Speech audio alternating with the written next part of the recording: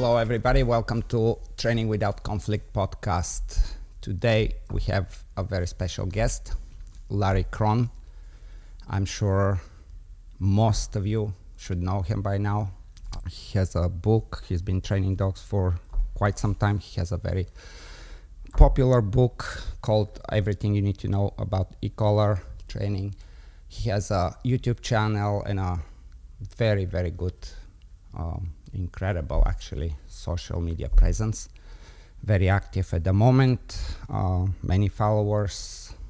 So for those of you that don't know, the reason we started this, we decided to have this specific podcast with Larry.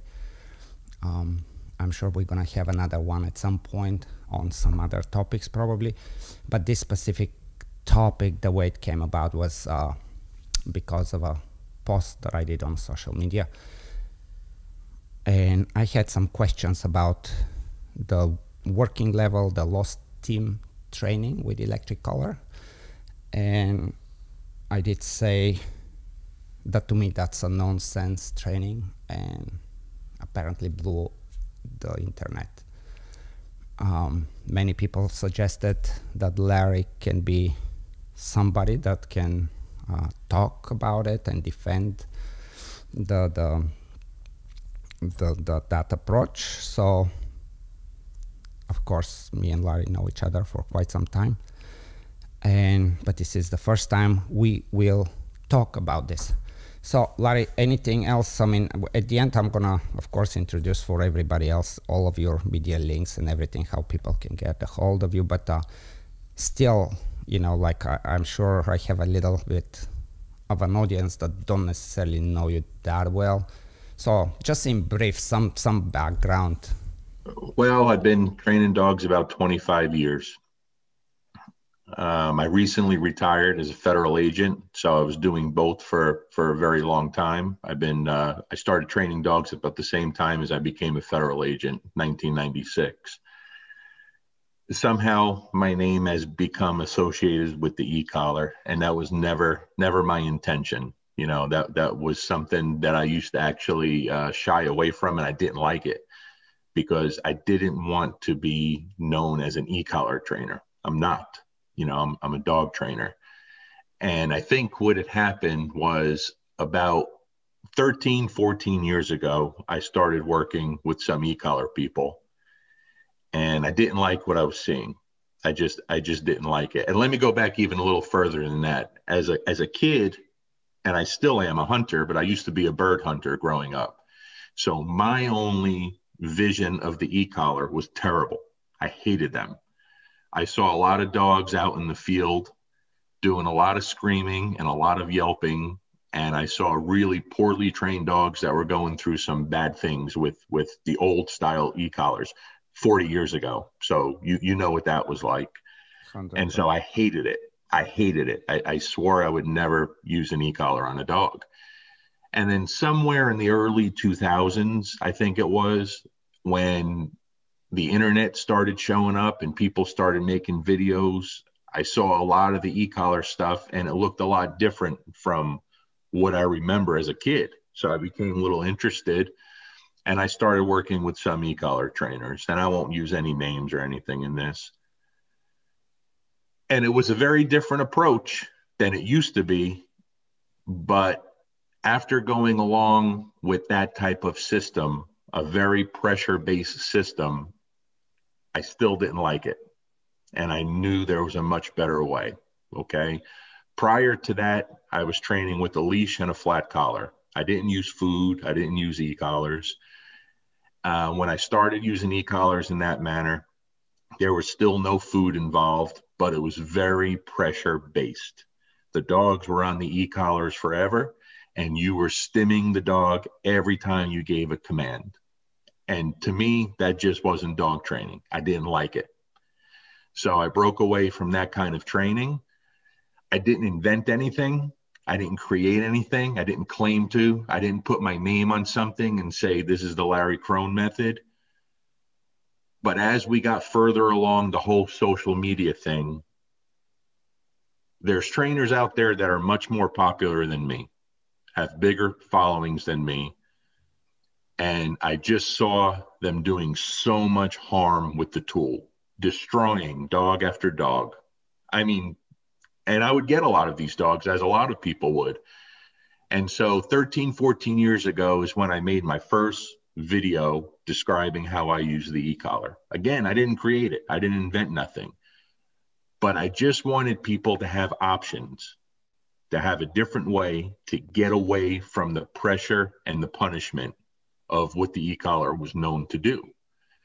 And over the last 13, 14 years, it just grew into something much bigger than I ever expected. So when I put that book out 4 years, actually, I think it was 4 years ago to the day. I mean, literally this week is the 4-year anniversary. My whole goal, Ivan, stuff I put in that book is very basic, very simple. And all it was stuff that I was already giving my clients, and people were asking me to package it. So when I released that book, my whole goal was that if a few people read it, hopefully they'll stop destroying their dogs. That was it. That was it. 4 years later, it's still doing very well all over the world. And, you know, the messages I receive on a daily basis, I've been messaged tens of thousands of times on how this has helped people. This was never a thing for me to have financial gains or to, you know, become some popular YouTube guy because of e-collar training. I wanted people to stop turning to the people out there that are just hammering dogs, and we're still seeing it. And so when you made the post last week, I had no intentions on replying. I didn't want to stay out of it. I get myself in enough hot water, okay? And so I started following the thread, and I kept saying to myself, please don't let my name pop up. Please don't let my name pop up. I didn't want it. And then my name popped up, and it started getting ugly. So I said, okay, I'll talk to you about it, because I know you guys don't like the way I train. I know you don't like the way I use the e-collar. I see the references. I know a lot of them are geared towards me. There's nothing I could do about that. But I could tell you this. Of course, I respect you a ton as a trainer. I'm not you. I don't claim to be you. Nothing like that. And I'm my biggest critic. But if there's one thing that I have been able to accomplish, is I definitely have been able to turn the minds of a lot of people who saw this tool as something really awful. And I think I have had a little success in that area. And if you have a better way, I'm always open to make things better. Because in the end, I don't care about popularity. I don't care about money. I don't care about my business, okay? I just want to provide whatever is best for the dogs. It's that simple. Yeah. So, like, I have no even the slightest doubt in my mind that your heart and your intentions are in the right direction. There's no, like, absolutely zero doubt there. The conversation that we're gonna have, hopefully, you know, it's not again, like, even on the podcast, it wasn't necessarily to point to one person, but of course, you know, I mean, having the book, I think it was not a surprise that your name came up. I don't think. Sure. You know, there was a surprise. There is, and you can, I don't know. I mean, you probably know your statistics, but I'm sure the books get sold in more than 20, 50, who knows how many thousands copies, right? I mean, it's a quite a popular book, and as you said, many people know the book. So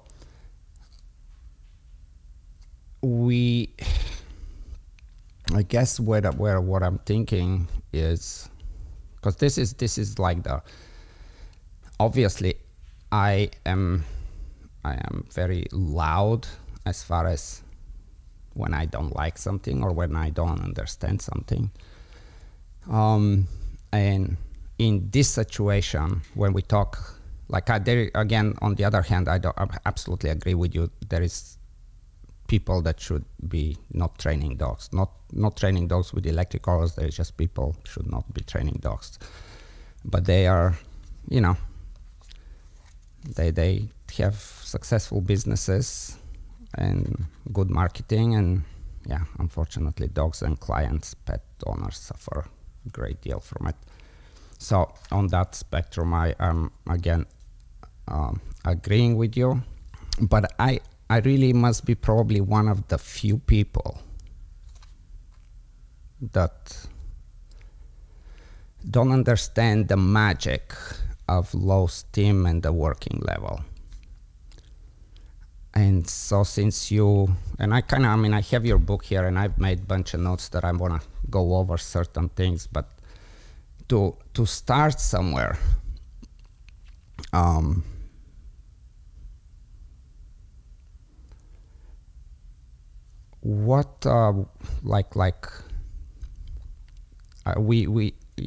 familiar, of course, with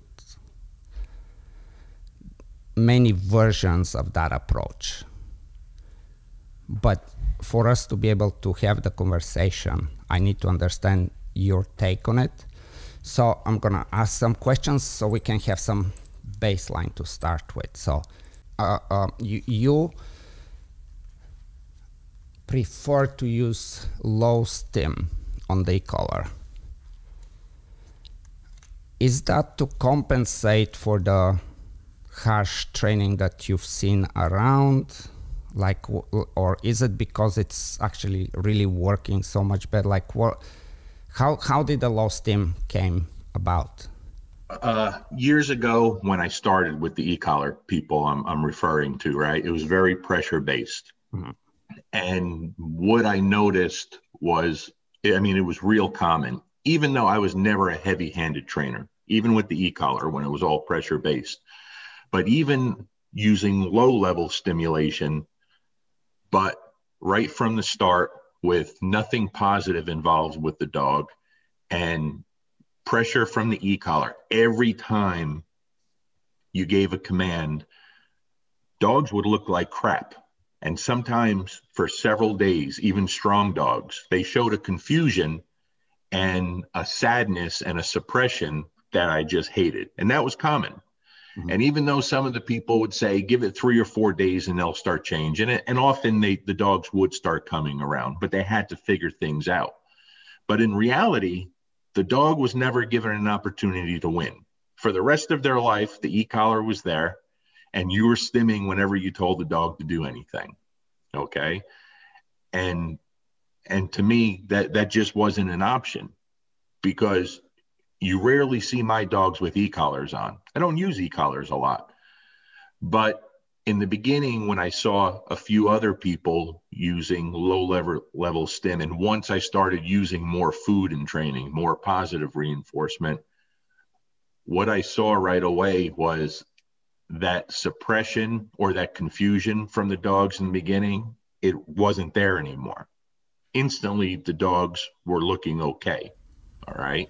Because of the low level. Yes. So of course the dogs, there's still confusion there. The dog doesn't know what that very foreign sensation is, right? If we give the dog a leash pop, we push against the dog, we use but these are all things that the dog understands. It makes sense. But when a dog feels that very strange stimulation, they don't know what that means. It's completely foreign to them. But what I saw from others, again, I didn't invent this, when you help them with the leash and you paired it with positive reinforcement and you used it with the obedience that the dog knew very well, the learning of understanding what the low level stim was very, very powerful. Now, for me, I like to spend a couple of weeks teaching what the e-collar stim means to the dog, so the dog understands it inside and out. And maybe you don't understand this either from my side, Ivan. Once we get to that point, my whole goal with every single client that I work with is that in the end, the dog responds to the verbal command with no tools on. That's always the goal. And so we get to a point after a few weeks of training and teaching where we're no longer stimming the dog before a command. The e-collar is there if the dog is off leash in public when needed, just in case needed. Can people use it for obedience to make things better and faster? Sure, but it's not something that I do much of. I just don't, you know. My whole purpose is that the average dog owner can get their dog and go to the park or go on a hike and provide a little bit of freedom without the dog being attached to a leash. Okay. So giving that stim, that low level stim before a command, is only that first week or two or three when we're teaching. I no longer do that once the dog is trained and understands it. Does that make sense? I mean, I think I am following. I think I'm following. I guess the first question that I have will be, what is the end goal? What is the objective of all that training? Where is that going? Perfect. Good question. So the end goal is that when you have to turn to higher aversives with the e-collar, when your dog's off leash, it's chasing a deer, it's running to the road, anything. Mm-hmm. And that dog is hit with a high level stimulation, which a lot of people think I'm against or don't do. That's not true. I just like the dog to be trained fairly and prepared for that moment. Because what happens when that dog does feel high stimulation when needed, there's never any negative blowback. There's no confusion. Okay. It's just an understanding that we prepare the dog for. We prepare the dog how to take that correction. Because, and I'm sure you've seen this plenty of times, when we're working with these dogs that weren't trained this way, where it's just compulsion and punishment, there's a lot of suspicious behaviors created from the dog. You don't know what to expect. So when someone throws an e-collar on a dog for the first time and they take it off leash, which people still do, and the dog doesn't come back and they nail it on a high level, the dog doesn't know what that is. He doesn't know how to respond properly. Some people may get lucky and the dog may turn around and not leave your side, you know, but I have a dog here now that went through some, you know, I don't know what happened. Right. But when the dog saw an e-collar, it ran back in my house and hid it in its pen, you know? And so the end goal, my objective, is that when the aversive is need to be used, because in the end, the e-collar is just there if needed, the dog knows how to respond properly without having any negative blowback. That's it. I'm very simple and basic. So, and what is the, okay, so without having a blowback, what would that be if it was to have one? You don't know how the dog's going to respond. You could freak it out. The dog could become, okay, I'll give you an example. So so the one, at least one of the end goals then for you is, and you correct me if it's not right, but one of your end goal is that whenever time comes, and you're saying most likely time will come, that you will need strong, higher aversive, stronger intensity on the collar, so the dog doesn't become fearful from the collar. That's one. Yes, that's definitely one thing. Sure. Okay. What other you said? That there is no confusion. The dog understands what just happened. So like when you say no confusion, that would be no confusion towards, oh, I know what that feels like, or oh, I know, like what confusion exactly are you referring to? I'll give you an example. We're working with a big, strong Malinois that went through some bad econ training, right? Recently, in front of a lot of people at a seminar, this dog was having a problem with the out. Wouldn't release anything.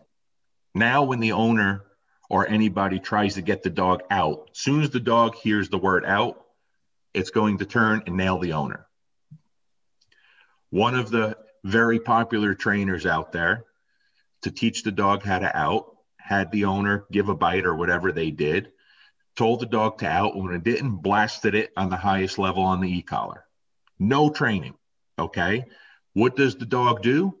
Doesn't know what to do. Turns and nails the owner. Now, every time the dog hears out, it's waiting for that big ass kicking. There was no education there, right? 100% unfair to the dog, 100%. When we worked with that dog never once went after me or another handler when we were working on the out. And we spent very limited time. A seminar is not the best place to reintroduce the dog to the e-collar. But the second we reintroduce these dogs to the low-level stim, paired with something the dog loves, and we do it at police seminars, we do it with police canines, they change very, very quickly. We provide a different picture, a more fair picture to the dog. It's just clear to the dog. It's opposite of what we were doing 20 years ago, 30 years ago. Okay. Okay. So from that example, like the first one we said is that when we hit higher intensity, the dog doesn't freak out. And from the example that you just gave me, what would be the second benefit of the working level, the low stim?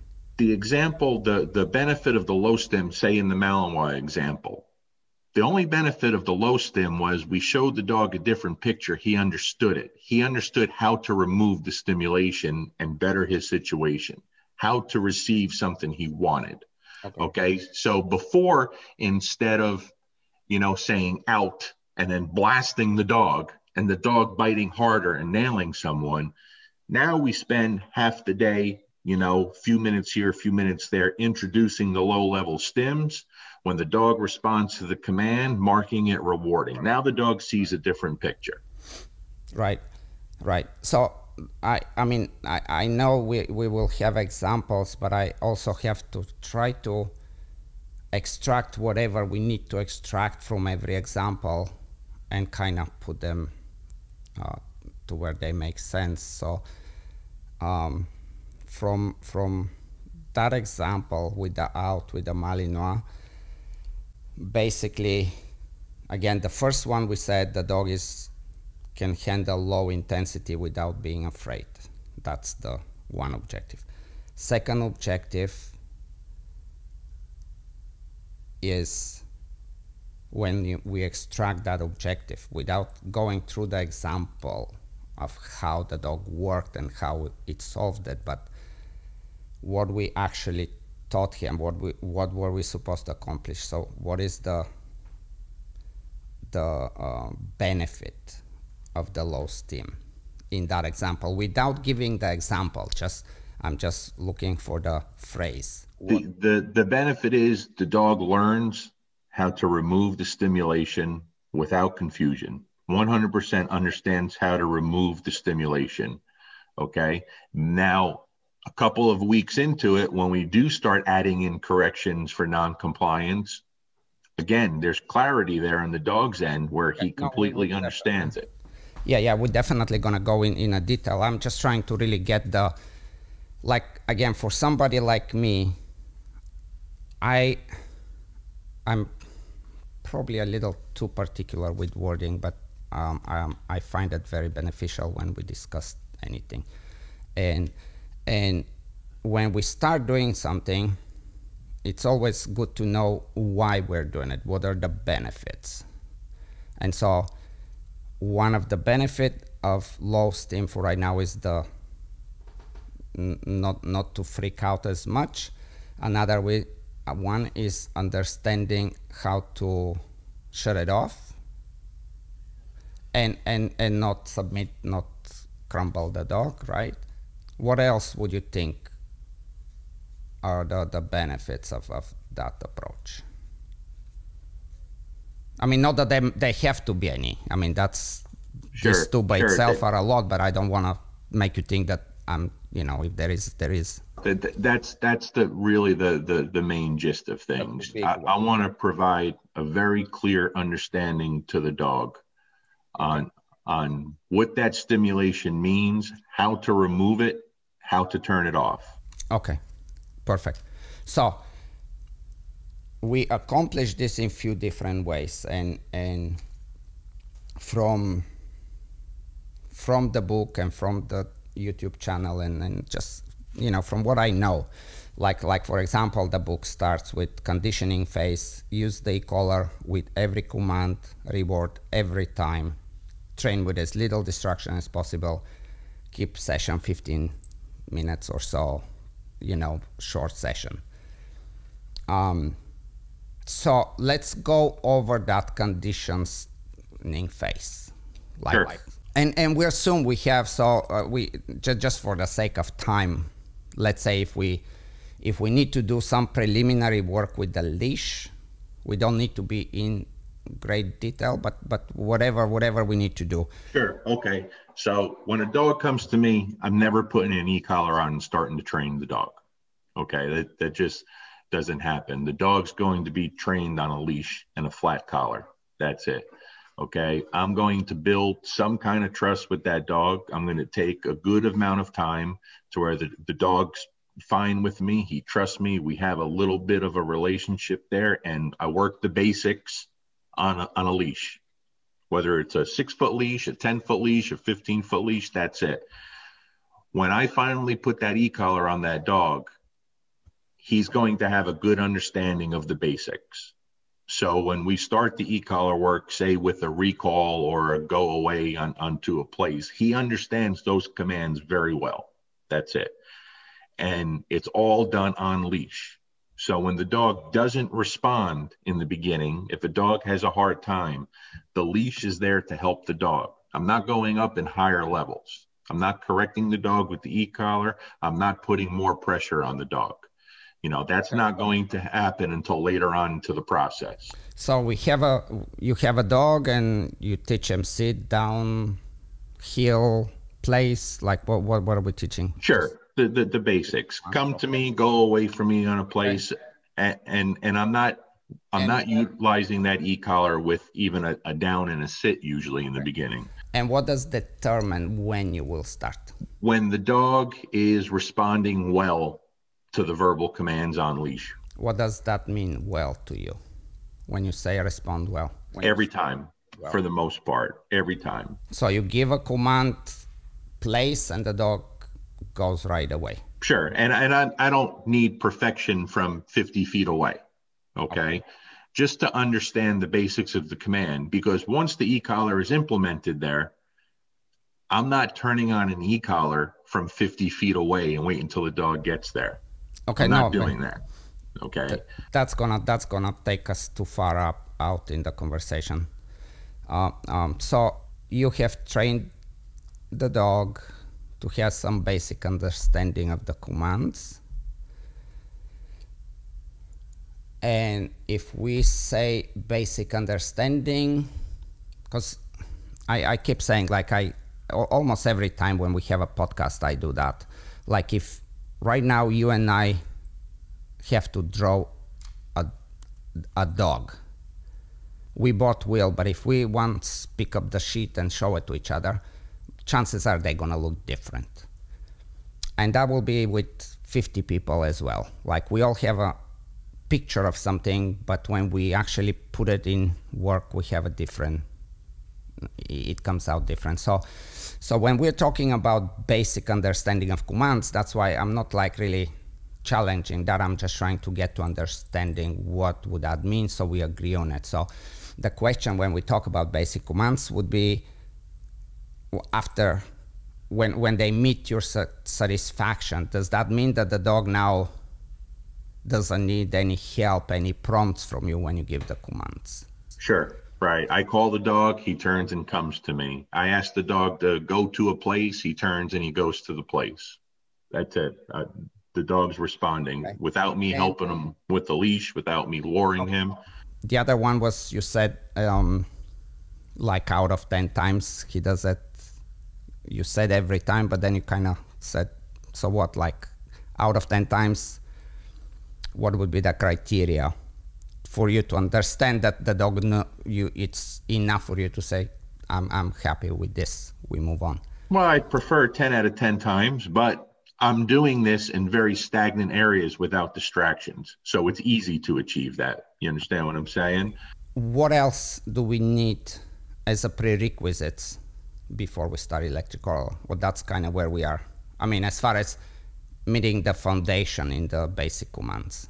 Every dog is different. I don't have a set timeline. I kind of let the dog dictate that. I've had a dog here now for almost a month. There's no e-collar training because this dog has so many problems. It just wouldn't be beneficial at this time. So from this point, you say that you will go, let's say the basics are there and there are no distractions. What is the, what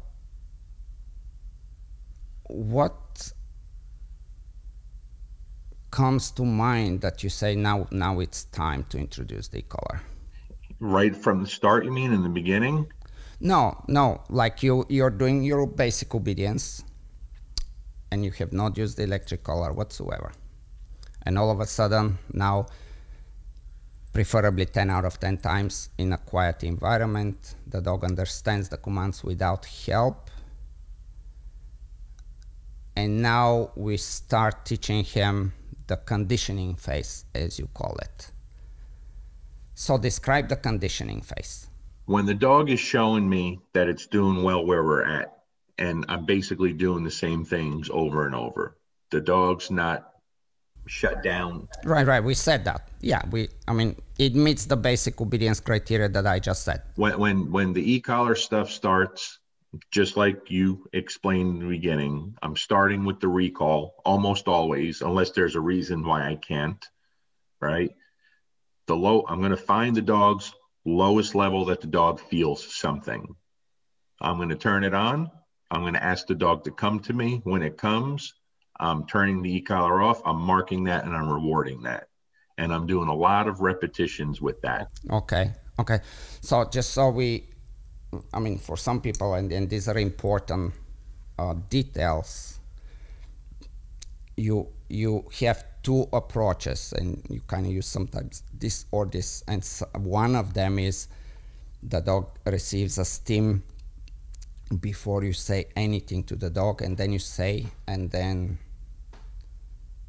what happens then? The dog's reaction, compliance to the command, removes the stimulation and produces the reward marker, which produces the reward. And in the other option, because you say that there are two, on the other option, you first give the command and then apply the low stim.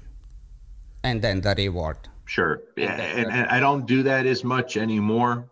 If the dogs, I usually wait more for the intermittent phase to start doing that. So in the beginning, mostly it's before the command. So the dog is whatever, 10 feet, 20 feet away from you, right? And you use a low stim. What are you hoping? How do you want the dog to perceive that low stim as? In the beginning, he's going to perceive it as he doesn't know what the hell that is. Doesn't know, right? Mm-hmm. Total confusion. That's why the leash stays on. We're there to help the dog.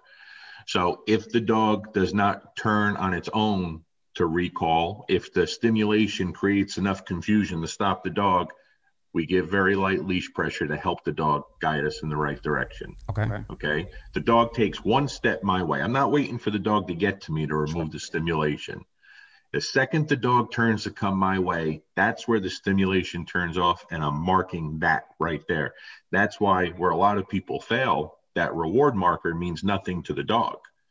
But what I explain to them is that reward marker will benefit the dog when that e-collar goes away, and that should build speed in the command. So when you use that stimulation before the command, what does the dog feel? We say that it's confusion. We say that he doesn't know what it is. But is it neutral? Is it unpleasant? Or is it pleasant? The people that say the dog loves the stimulation, they don't understand it. No dog loves e-collar stimulation. I don't care how low it is. Okay. So my goal for the dog is to keep it as neutral as possible. Okay. That's the goal. Keep it as neutral as possible in the beginning. So if you use it as with the intention that the dog, like if it's neutral to me, basically would be something that it doesn't matter to me, correct? Sure. So it's not aversive, it's not pleasant, but it's neutral.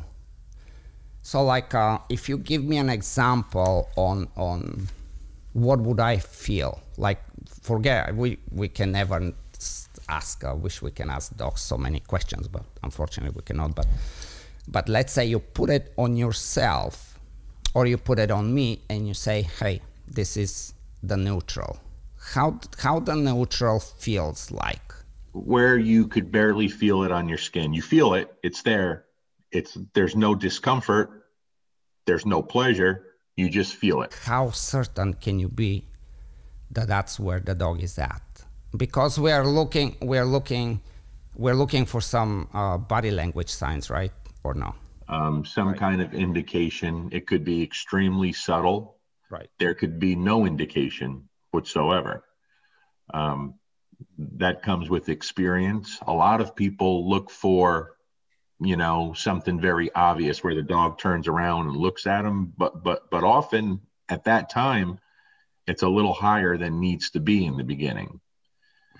These dogs feel it on very, very low levels, lower than most people assume. So we are applying low stim or whatever level of stim, depending on the dog. But the idea is to stay neutral. So the dog says, I'm feeling something, but it doesn't matter either way. Sure. Yeah? Sure. And then we call the dog. As the dog starts to head our way, we turn it off. It comes, it gets rewarded. How many times we do that? What are we looking for? Like typically, like in your book, for example, you say we do that for a couple of weeks or something like that. For me, myself, I do that a couple of days with the dog. 2 days, maybe 3 days, depending on the dog. So when you say depending on a dog, what does that mean to you? Depending how the dog's responding, how it's learning, what kind of dog it is. Right. So what kind of response, like for example, if I teach a dog to come, if I do it, I know if where the dog is, and I know when it's time to go to the next stage, if there is next stage in the process. I want to see certain criteria met. So just depends on the dog is that one phrase that everybody says, and it's one of the most vague escape answers. So you have a dog, you're going through that first conditioning phase, neutral, before the word, then release. And you're doing this for a few days. What determines when it's time to go to the next stage, which you call the intermittent phase? When the dog is at the end of a long leash and he's not paying attention to me, and I could just tap the button, tap, tap, and he turns and comes to me without a command. That's when I know I can move on. That's when the dog's starting to understand what's expected. So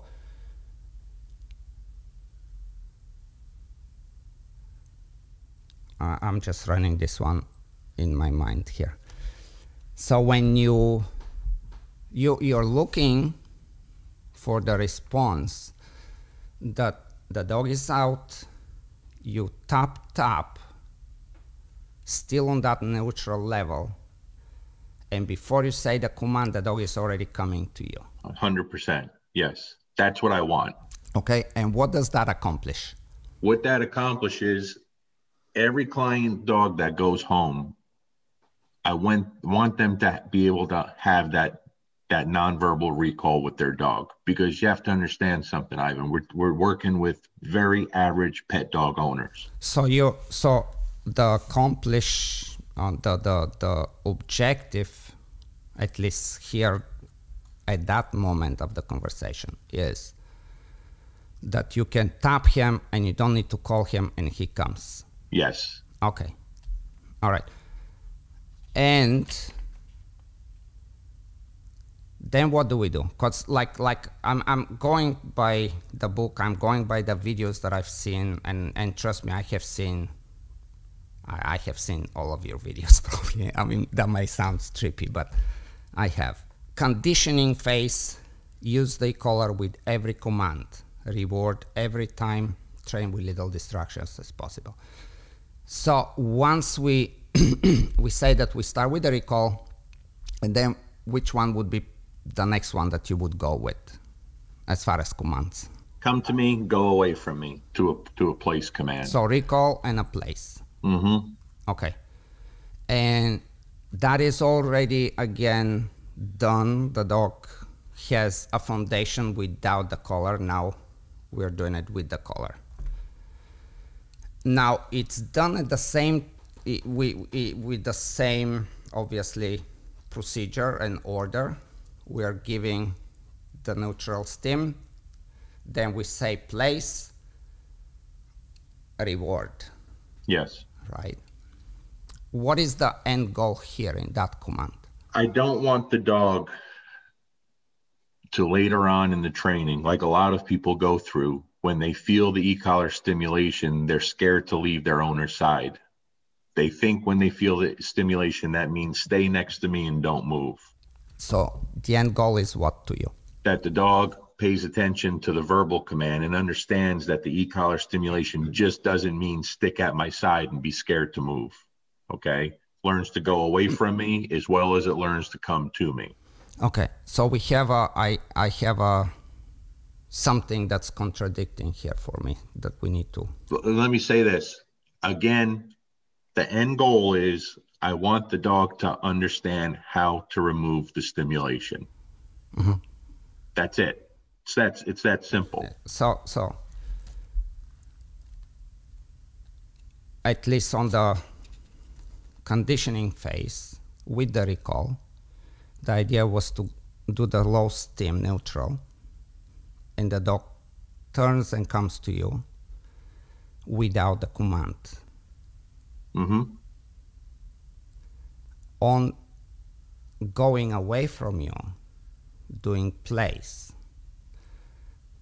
the stim comes first, it's neutral, the command comes next, the dog gets rewarded. What are you, how do you move forward from there? So we said on the recall, the idea is that you stim and you know when the dog is ready for the intermittent stage, because you, at this point you don't give the command and he goes to you.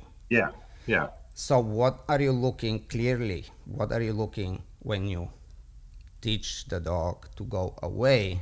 And you, what is the deciding factor to move to the intermittent stage? I'm not using the place command as a deciding factor. I'm using the dog's ability to learn that nonverbal recall to know when to move forward. If the dog does that without the command, and that's what I want. When there's no command, I want the dog coming to me. That's what I teach every client dog, every pet dog owner. Okay. Yeah. So I'm not worried. If he does that, then I know he understands how to turn it off going to a place or a sit or a down. That's all I care about at that stage. Okay, but yet that does not answer my question. But that's the best I can answer it. I don't know how to answer that. All right, that's going to be bad if you don't know how to answer it, because I, like right now, I don't know what criteria you're trying to meet to say, now I can go to the intermittent stage. Like you very nicely put it step by step for the recall. I'm asking if you can do that for the place.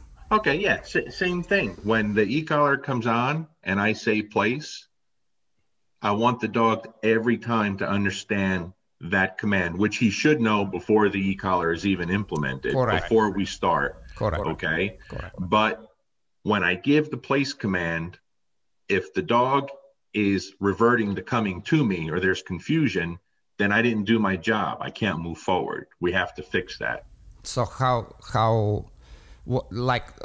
go to how we fix that, but I want to know, I still don't know exactly what you look in the dog, what you will do and what you look in the dog as a response for it to say, we're good at that level, we're ready to move to the next. I'm just looking Let me say one more time. On the recall, you've done work without the e-collar. Then you've added the e-collar before the command, then the command, then the reward. Then through some repetition, finally you can use the e-collar as a neutral level, and you don't need the command, and the dog comes to you. So this is very clear, logical order. I want to hear you explaining that same with the place. The recall is the only command that I'm doing that with, where I just tap, tap, no command, the dog comes to me. As far as with the place command, the way I know he's there, and I don't care so much about the place command itself. I know he knows that before we start the e-collar work. I want to know that when the e-collar comes on and I send him to a place, he responds properly every time. That's all I'm looking for.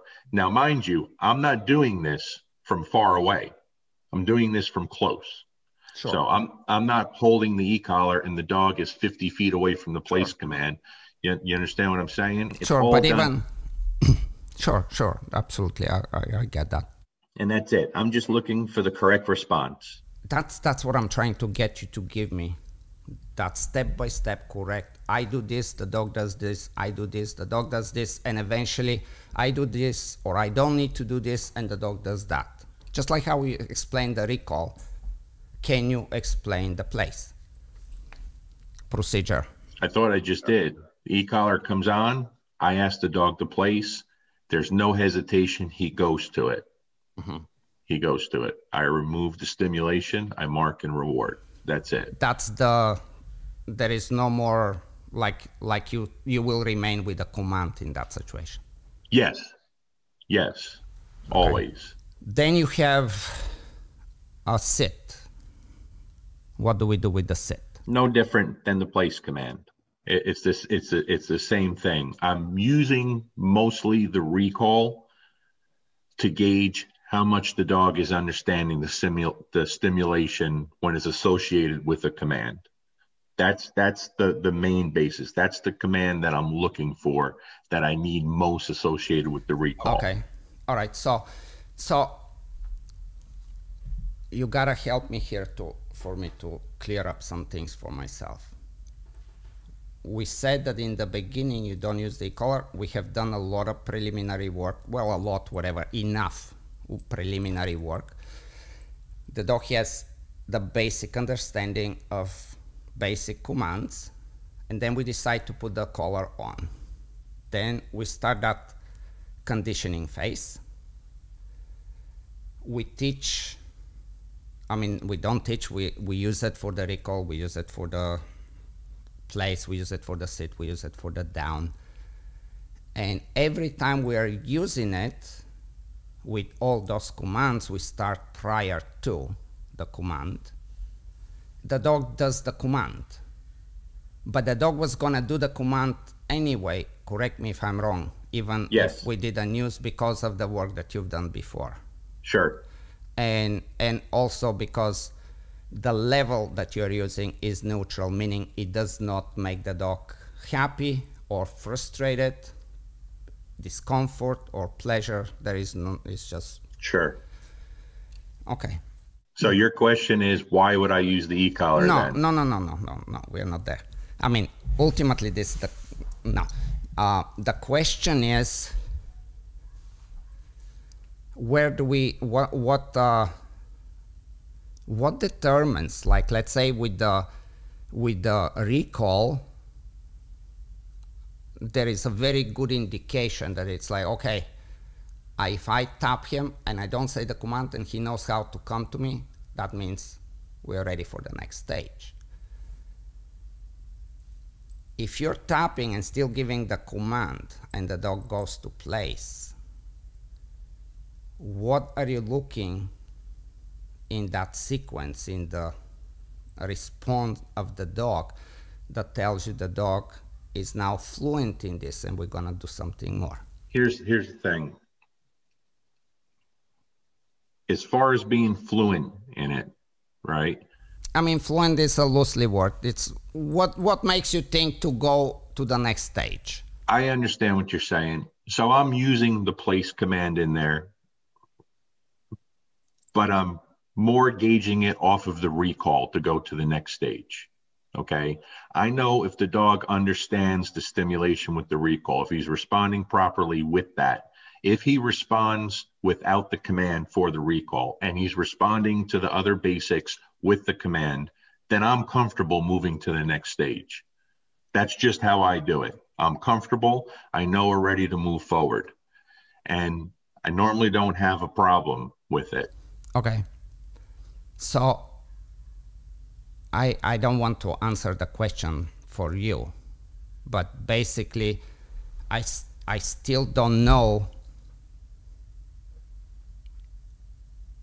when you will be okay. This, I've done, what is it? Is it certain number of commands, certain days, amount of days? Like when are you okay? I've done this. That's good. I've checked in the box. I've done place, and I've introduced the dog has the neutral, has the place command, goes to it, gets the reward. We've done that. When will you be okay? I'm good with this now. What are you looking for at that point?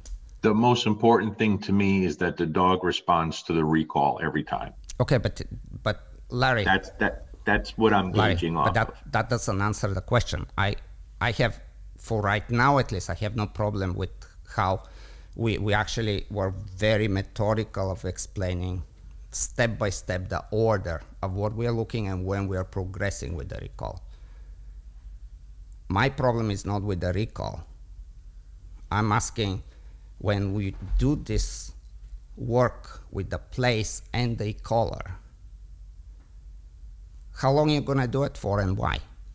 What decides that? I'm doing the recall usually by itself in the beginning, sometimes with the place command.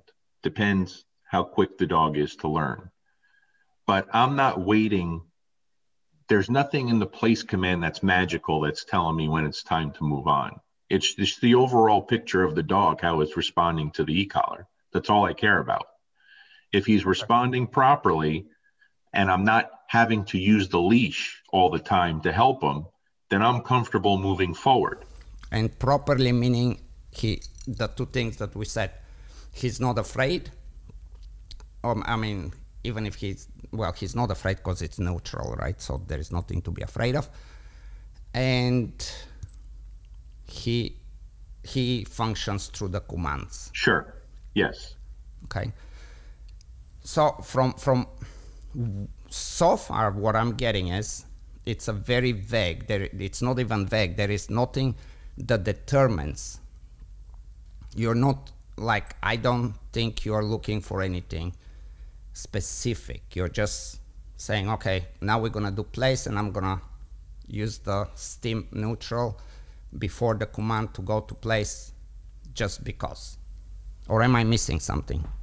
I'm not sure what you're missing. I'm trying to think how I could explain it differently. Maybe I give you an analogy. Let's say I teach a dog to sit, and I'm gonna use a hot dog, and I'll say sit, and I'm gonna lure, and I'm gonna do this X number of times. Eventually I'm gonna say sit, I'm about to lure, and he sits. That will be my first indication that some learning is taking place, because the dog starts to anticipate and it's not as reliant on my help anymore. Eventually the command becomes much more well understood and the dogs become more fluent, he does not need help. Now I know that that command to me is sufficient at that stage. Now, if I decide to do it in some generalization discrimination stage, to where it's like, no, if I say sit on the chair, you sit on the chair. It's not that you sit only in front of me. But also discrimination. If I say pit, you don't sit on it. Or if my friend says sit, you don't sit on it. You said sit when only I do it, then you do, and then there is a stages. But I will not go to that stage unless I have seen understanding in the very first one. So this is the kind of systematic movement that I'm looking for, that I'm trying to get from you. We are introducing, not for the first time, obviously the e-collar got introduced on the recall, but now we are using the e-collar for place in the same fashion, but there is no end goal. We are just kind of, okay, we're gonna do this 5 times and that's sufficient. That's kind of what I'm concluding from what we've said so far. I think if you're looking at it as using the e-collar to teach or judge the place command, I can understand where you're coming from. The way I'm trying to look at it, Ivan, the way I do it is I'm taking a command that the dog knows to help him understand what the stimulation is. Right. I get it. But you still don't answer me. When do you know that the dog has understood that? When he's responding properly every time. That's all I'm looking for. That's it. That's all I want. But he's responding properly before you ever put the collar on him, right? Yes. Yes. Okay. So I want those repetitions with the stimulation, preparing the dog for later on when he is off leash. I know he understands it. I'm doing everything now to prepare the dog for later. That's it. I understand that. So it still does not answer a simple question, what I think is a simple question. I get it. It prepares the dog for later. But when do you conclude that now the dog is prepared for later? What is that you're gonna see in the dog that will be different from another stage? Or is there such a thing? Or is it just a number of tries? Or how does that work? I just want a good amount of repetitions. I want the dog to be consistent. I want the dog to be upbeat and responding appropriately. That's it. That's all I want. Okay, so how would it be different than without having the collar and having the collar and he's doing place? It wouldn't be. And he's doing it reliably. Okay, it wouldn't be. It wouldn't be. So what makes you say, that's good enough for me? Now I'm gonna work on the sit, or I'm gonna make it more complicated. I mean, do you use stages? You obviously are waiting for something that the dog shows you, okay, I got this. What else do you want to teach me, right? So from that end, when he's doing that every time, that's when we'll start adding some distractions, making it a little more difficult for the dog. Okay. But that's, again, you're telling me what you're gonna do, but you're not telling me what is the deciding factor for you to start doing that. I don't know. I can't answer that. I don't know what else to say about that, Ivan. I've just told you what I go off of, and that's the dog's response. But that's the thing you haven't told me, because you're not telling me what is the dog's response. It's not different than, like, that response is not different than the response before you did anything with the collar. Sure. Okay. I just want the repetitions with the collar. That's all I want. There we go. There we go. And I want to see that it's not affecting anything in a negative way. The dog, the response to commands. Perfect. I'll go with that. I'll take that any day. That's what I need. So we will do that with the sit as well. You will see. I'm not. Please understand. I'm not trying to be like pain in the ass. Like you will see. This is super important, because you know, like what we are doing, what the intentions, what we are looking for, all this matters in order for us to evolve and move on with the training with that dog, right? So we've done the recall, we got that understanding, then we're going by some repetitions just so the dog, it's like, okay, we're gonna do this for 5 times or maybe 3 days or whatever. There is no magic number in that. No. It's just an exposure of for the dog. It's like, I'm gonna stim neutrally, you go to place. I'm gonna stim neutrally, you do a sit. I'm gonna stim neutrally, you down. I'm gonna stim, sometimes I'm not gonna even call you, you're gonna know that you're gonna come. Correct. And now we are going to the next stage, the intermittent stage, right? Okay. What is the objective of the intermittent stage? That the dog understands it's got to respond whether the e-collar is there or not. This is where sometimes we're utilizing the e-collar, sometimes we're not. Sometimes we're rewarding, sometimes we're not. This is where we start taking the dog, adding real distractions to new places, new things. Okay, so sometimes we are using, sometimes we are not, sometimes, but okay, let me think here. So my question is, in that intermittent stage, what is the role of the electric collar? Because from what I know so far, it's still a neutral, means nothing one way or another. This is where we could start adding some aversives. This is where I start adding some aversives. This is where I start adding some corrections if the dog doesn't comply. Okay. So you say place and the dog doesn't go to place. Let's say it confuses it with a down or whatever. It doesn't go to place. What do we do? Well, you know, that's not an exact question, because I'm a little slow on adding any kind of punishment to a dog when they're learning. Okay. So I'm real slow to start punishing the dog with an e-collar if there's confusion there. Do you understand what I'm saying? So in other words, if I ask the dog for a place and now we're making it a little more difficult. So then just, I probably, that was wrong of me. So you describe yourself the intermittent stage with the command place. Okay. So if we're working on just the place command in the intermittent stage, right? I may do the same thing we did in the conditioning phase, 1 repetition. That was with the e-collar, mark and reward, we give food. Okay.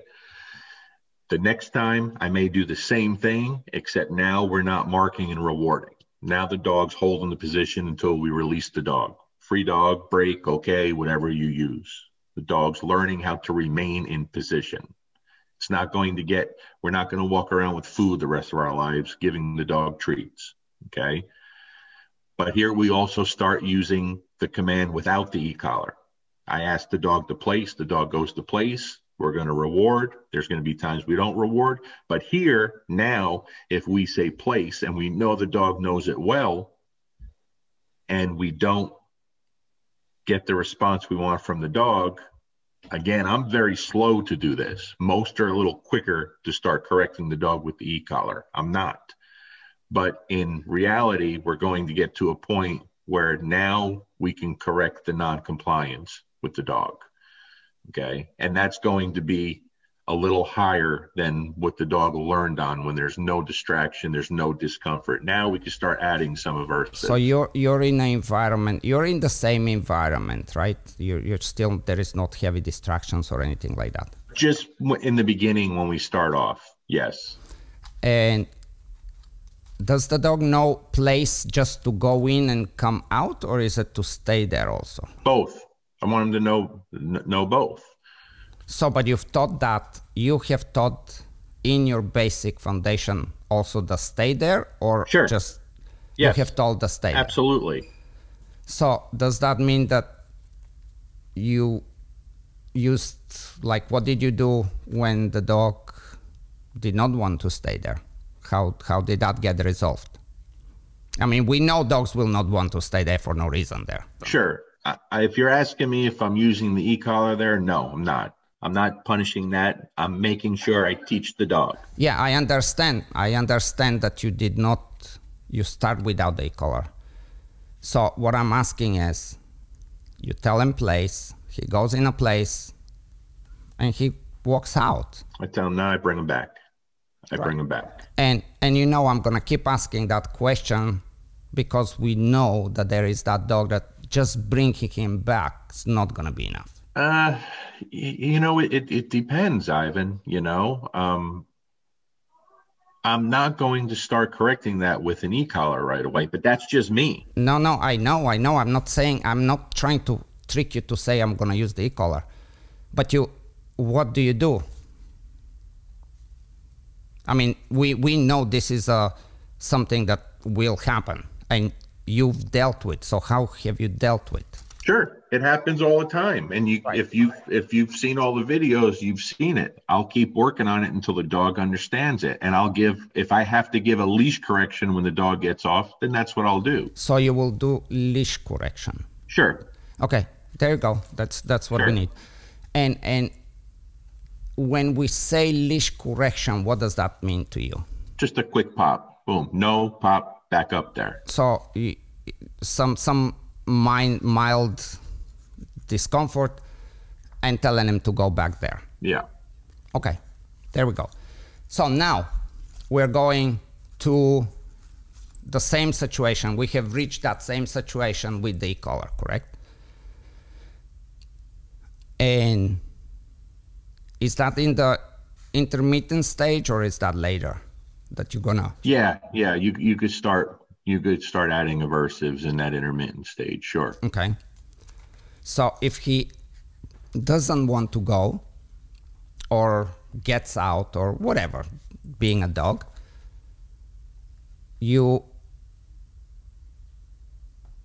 what is the order? You tap him first and you say, or does it matter? Doesn't matter. It doesn't matter. But one way or another, if he's confused, you're telling him go back there. Sure. And you're using obviously a higher level, right? Yeah, a little bit higher. A little bit higher. Right. So when you say that you use neutral level, you were very specific how skillful you are to create that level that the dog is like, that's not pleasant, but that's definitely also not unpleasant. I'm right in the middle. So what are we looking in the dog now that we're going to actually use it as an aversion in the dog's response? And what is the deciding factor? If I want it to be very effective on the dog without creating any issues with the dog at the same time. I want the dog to know why he was just corrected, but he's also not scared to make a mistake. Right. So let's say, what kind of collar do you typically, just so we... E-collar technologies and chameleon Martin system collars. All right. So let's say from what, 1 to what level?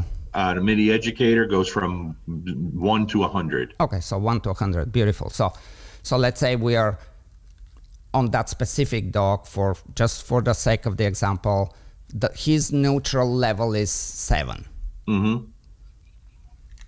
And now he decides to do something else, changes his mind for the place. We use an aversion. So where would you go? You have to read that dog, know the dog well. It could be 15. It could be a 20. But right. Absolutely agree with you. So what are we looking in the dog? Yeah, I'm looking to see if the dog has a really poor reaction, then I'm too high. What is a poor reaction? Vocalizes, jumps, okay? I don't want none of that. I want the dog to know what just happened and to respond to it and be like, I didn't like that too much, but I don't want to put it over the top. But at the same time, if there's no reaction, then I know I'm too low. Okay. So how how do you find that level? That's a feel you got to have with that particular dog. By the time you get to that point, you should know how the dog responds to things. I do. I know I do with every dog I work with. Wow, that would confuse me to say that, because so far you've been only using the collar on a neutral level. So you don't really know how the dog will respond and on what level. Not to that first time. No, exactly. Okay. So you're going off what you've done over and over with many dogs. So you said the dog works on a 7, which is very average for that collar with most dogs, right? Very, very average. I mean, I just put a number. But it is that is like a very accurate average to where the average dog works on that particular collar in that conditioning phase. And so when we start adding some aversive with that particular collar, then anywhere from a 15 to a 20 is very average, very common for most dogs. And very rarely are you going higher than that, or do you have to go higher than that? Okay. So I find it, for me, problematic that you're spending that much time to find the neutral level and to use it on all these commands to condition the dog to the collar. But then when the time comes to actually use it as an aversion, you're pretty much saying that I just know now from experience what to do. So how did you not know from experience to find the neutral level? Why were you so methodical on the neutral level, but you're really very much rushing if we are comparing the two introductions? I'm not rushing anything. The thing is, with the neutral level in the conditioning phase, it's pretty similar for most dogs. It's very common, very average in the single digits number on that collar. And so when you've done it enough, you know where most dogs are feeling. And it doesn't vary that much. It really doesn't. Okay. It just doesn't. And there's not a lot of dogs that if you go to a 15 on the collar or 20 on a collar where they've been feeling it over and over for the past week or two, where it's going to create such a negative issue. It just doesn't happen that way. The problem is where you go from those neutral levels to popping it to a 70 or an 80, which we still see quite often. That's where you run into problems. I'm very conservative with the tool. Is it correct, the statement that I'm going to make? You're teaching the dog that the collar is neither pleasant or displeasant for quite some time in that conditioning stage. That's your objective. You're going way out of your way. You're doing it before commands, you're doing it with all commands, you're doing it all over the place with the intention that means neither or. It stays right in the middle, neutral. Mm-hmm. How does that prepare him to handle now the collar as something aversive? Because now all of a sudden he's disobeying a command and now he feels something in a discomfort. So how that work prepared him for that event, that preliminary work? I can't tell you what the dog experiences. I just know how they respond and how they behave. And I know how they respond and behave when they feel it as a high level aversive for the first time with no preparation. Okay. Doing it this way, I've never seen a dog respond poorly to a correction from an e-collar, even at higher levels, when you do take the time to prepare them. Okay. But that's not, so again, my question is, how does that low stim, neutral conditioning prepares the dog for that time when he's disobedient and he says, I'm going to get out of place. And now all of a sudden, all that preparation, all that conditioning, saying, hey, you're gonna feel something, but it's neither good or bad. And now it comes as bad. Mm-hmm. We said that there is a benefit. The reason we are doing that conditioning is because we are preparing the dog so he can not fear it, so he can respond correctly, so all those things, right? Sure, sure. So if it's a neutral stimuli, all of a sudden becomes an aversive. How did the neutral prepare you to respond correctly on aversive? The dog knows what it is. There's no confusion there. No, that's the problem that I have with you right now. The dog doesn't know what it is. The dog knows what it is, but what the dog knows is that it's neutral. That's what the dog knows. That's what you've spent all this time, however long, throughout all the commands. You've gone out of your way to drill it in his mind that this is neither good or bad. How does that prepare him to handle the aversive? Because obviously now we know that the aversive is clearly a completely new event. I don't know if you could say it's a new event. I know it's a completely new feel, but at this point, I don't believe it's foreign to the dog, even though it's at a higher level. And the reason I say that is because of the dog's response when you have to go to a higher aversive. Larry, hold on. You cannot say that, and this is why. If we say that something is neutral to me, and all of a sudden it's unpleasant, that means I don't want it. Neutral means I don't give a fuck. Right.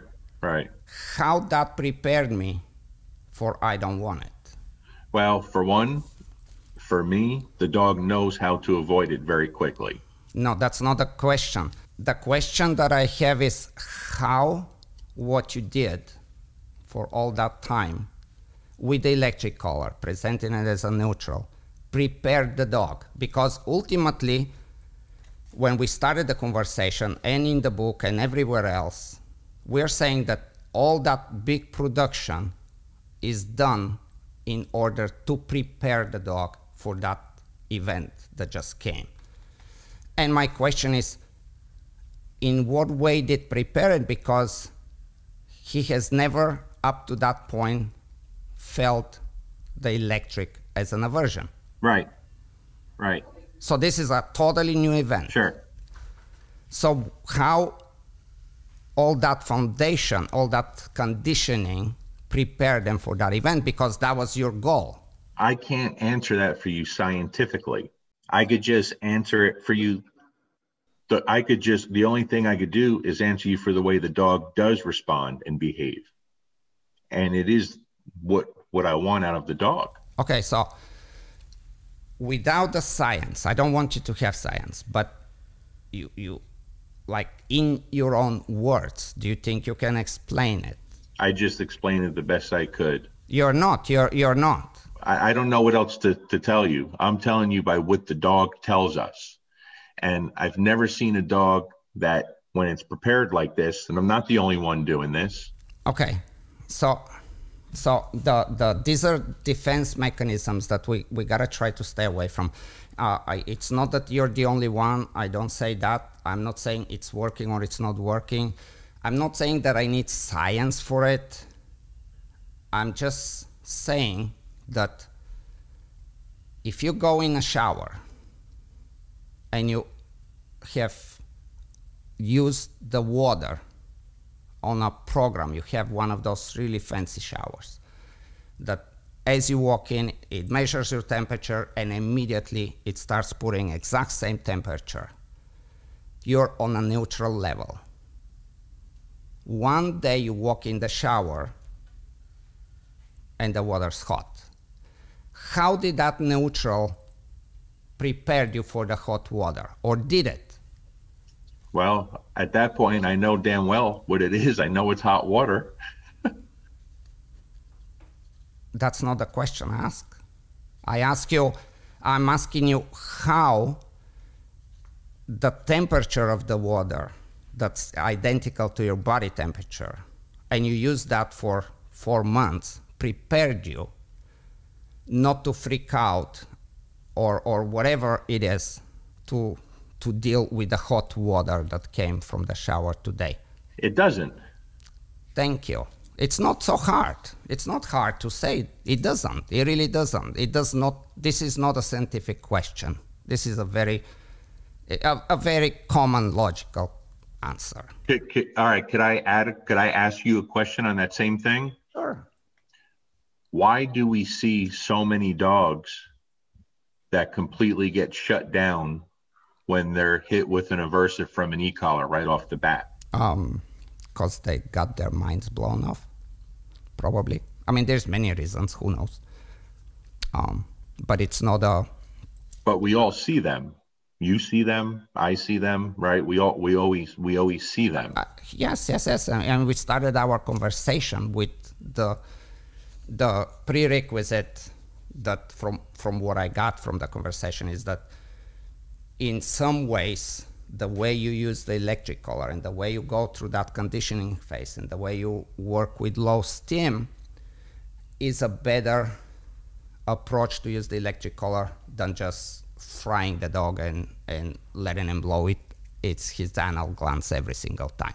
Sure. I'm giving you that. There's no problem. But for right now, can we agree that the preparation that you just described, all that conditioning, did not prepare the dog for that event? No, I can't agree with that. Explain. I can't. But don't give me an example of, well, I did it with that dog and that dog responds correctly and many trainers do it. I'm not interested in this kind of conversation. Yeah, no problems there. Because I can't help but compare it to the way we used to do things. Okay, but Larry, that's not the question. Well, I can't answer it any other way. Those examples of horrible frying dogs with electric collars are bad idea. Absolutely from this point on, we don't need to bring them on. I agree with that. And I agree that that's this approach with the book and everything is the answer, an attempt to do better than that kind of brutal approach. I give you that too. But I still have to ask that question. And you cannot avoid it by saying, well, they're doing it in a very horrible way, or hold on. Or many trainers do it and it works and I have success. I also, let's say I'll give you that too. I wouldn't question your success. How that conditioning of teaching the dog, hey, don't worry, that doesn't mean nothing good, nothing bad, that's neutral. How did that prepare him when the electric collar all of a sudden became aversive? I just wouldn't be comfortable doing it without. No, Larry, I'm not asking, are you comfortable doing it with or without? I'm asking you how the preparation, that extensive foundation of conditioning to low steam prepared him. I mean, it's a simple question. Yes, and I'm answering it for you. The dog knows how to turn it off. I will answer it to you. I will answer it. It did not prepare him whatsoever. It really did not. That's the answer. And it's okay answer. It's just what it is. It's not like I'm gonna take you somewhere else. It's just, that's the answer. Like, he will respond to the aversion one way or another. And depending on the intensity, he will respond in a very different way. depending in what's at stake also, he will respond in a very different way. There is always pros and cons. There is always cost and benefit for everything, right? So, nevertheless, all that conditioning, telling him that that's neutral, did not prepare him. In fact, when you used for the first time now, after all that prep, as an aversion, you surprised him. If you did that to me, or if I did that to you, you will turn and you'll be, Ivan, what the fuck was that? And it would be a very normal response, because basically I would be like, Larry, you just lied to me for 3 months. That doesn't mean nothing. That's, I don't need to even whatever. And all of a sudden, why? How did you prepare me for that? I don't agree with that. Give me something back. If you're going to use it that way right off the bat, okay, without using anything before, without introducing it at lower levels, how do you know how the dog's going to respond to it? I don't like I don't like how you answer me. Apologies for being direct like this, but you're asking a question. You're not answering what I'm asking you. You're refusing to say that preparation has no effect. Because I don't believe that. If I did, I would tell you. So then you have to explain how did that work? I thought I did that. No, you did not. If you did, we will be moving on to the next thing. There is so much to talk about. But if you are not, like again, I have electric collar on. You use it, I'm like, yeah, I feel something. It's not bad. Definitely not bad. Definitely not good. I don't know why but it's there. You go out of the way to tell me that this is not going to do nothing, and then it does. And you've done all that conditioning. I mean, that's an extensive time that you put, correct? Sure. That's extensive time. There is a clear purpose. Mm-hmm. And the purpose, that's why it's called conditioning. That's why it's all this low level and whatever. It's to prepare me for when it's uncomfortable. But I don't know that it's uncomfortable until you all of a sudden surprise the hell out of me. Because throughout that time, it was not that.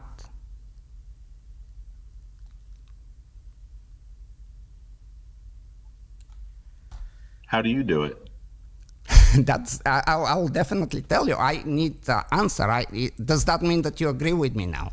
I don't. Okay. I won't be able to agree with that, Ivan, because of all the dogs that we've worked with that tell us different. Okay, so the dogs that come to myself or someone who trains similar. Let me stop here. Everybody that trains dogs, that has a little bit of passion and a heart, and it's not brutal, can teach and accomplish things with pet dogs. And the pet owner will be ecstatic every single time. In fact, it's one of the highs the dog trainers get. It's not so much the money, but it's that feel of contribution and accomplishment and that ultimate praise, like, man, you have no idea how much you helped me. You're Jesus. I cannot believe my dog does that. I'm not taking that away from you, but that's easy. But those aren't the ones I'm talking about, Ivan. I'm talking about the dogs that have been fucking crucified with this tool. Sure. And you were successful still. just because you are successful and just because everybody's doing it, I still like when I ask you that like really very clear and simple question that's not hard thing, and you're telling me stories and how trainers and how you're successful, I am not challenging that. What I'm challenging is not if you're successful with it. I'm asking how your conditioning that you spent that time prepared the dog for that moment when you set place and you used discomfort on the electric collar. How did that, how the two come together? How does that make sense to the dog? And how your conditioning helped him? How, when you say that something is white and I fight with you and I'm like, damn it, it's gray. No, it's gotta be gray. And finally I accept that it's white. And all of a sudden, you spent 3 months to convince me that it's white. And I finally am like, okay, Gary, I think it's white. And tomorrow, all of a sudden, you show me that it's blue. That's what you're doing.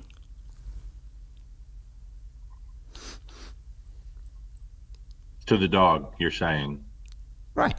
You're showing him and teaching and taking extensive amount of time to convince him one thing. Neutral. Not that, not that. White. Not gray, not black. Okay, I guess I go with it. It's white. I'll remember that. Boom, it's blue. Really? I thought you taught me white. How did you prepare me by telling me white for the blue?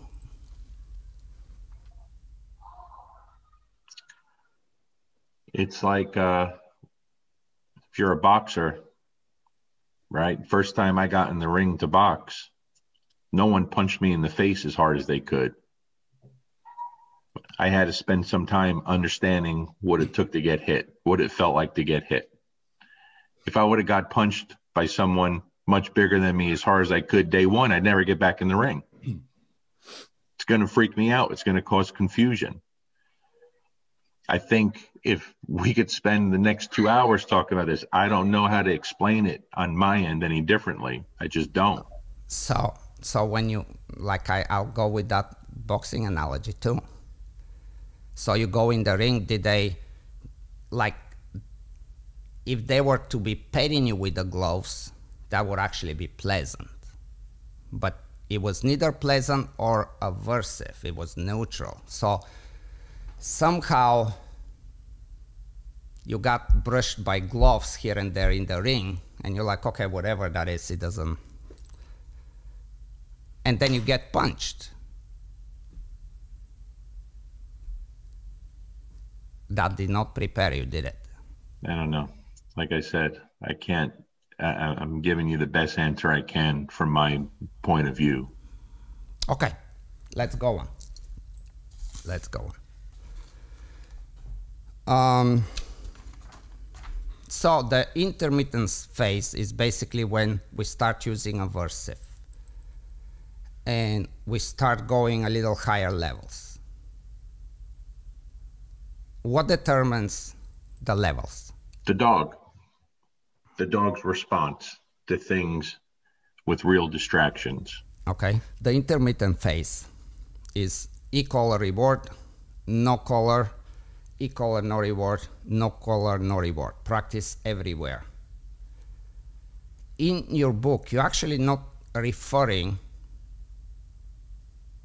that there is that change that's just coming up now. But we have to agree that that's an important change. In fact, in the book, you're saying that the e-collar, all you're doing with, you're completely mix matching to where the dog is like, I can do it with, I can do it without, I can do it only with that. But it still seems to be neutral. But let's say maybe it's in the higher intermittent stage that you start using an aversion. Sure. And now, let's say we're talking in the book where there is e-collar and aggression, and we say you say, I do not correct or punish the aggression with e-collar, at least not on the front end.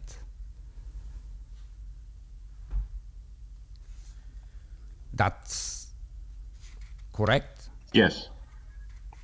Yes. Okay. Because I've seen it in the YouTube videos, including seminars where you do. I've done that one time in a seminar, and I explained to people why I did it. Okay. One time. Okay. And so that comes up, and if you watch that, I tell people this is something I preach against all the time. I thought at that moment with that dog, it was the best thing to do. And it was. It was. Fearful dogs. Now, on fearful dogs, you're saying that, that works wonders, but you don't really know why, but trust me, it does. I find it very dangerous. Just as we talk about those trainers that, overuse and go on high levels and the dogs shit themselves and all that, and we disagree with that. I see just like really 5 sentences here, e-collar training for fearful dogs, and basically saying that it works wonders and you don't know exactly why, but it does. And you don't say anything more. And there is fear of, there's so many different variations that need to happen. I personally find this actually just as dangerous and irresponsible to say in a book like that and throw it there and say, hey, it works great. I don't know how it does, but go ahead and do it on your dog that's afraid of shit. Well, that's not exactly what I was saying. I understand where you're coming from on that end, but it's just, I didn't put a lot in there on that because I don't do anything different. But I have seen a tremendous change in dogs that really struggle with anxiety and fear over and over again for a really long time. And so for me to go into more details, I'd be making shit up. I couldn't tell you why. I couldn't tell you exactly why. I just know that it does benefit fearful dogs quite a bit. Right. That's so dangerous. This is just such a dangerous advice. I'm sure right now even if you don't want to admit it, I'm sure you see it just because I'm kind of pointing it this way. Those are the dogs that just basically need help, and it does not by no means. I'm not saying do never use electric collar on fearful dogs. But to say that it works wonders and that you don't know why. How about finding out what the fear is and try to work with the fear? And if you cannot, go to somebody that knows, because obviously there is some demons that the dog is dealing with. So if he's disobeying place and we are using aversion to go to place,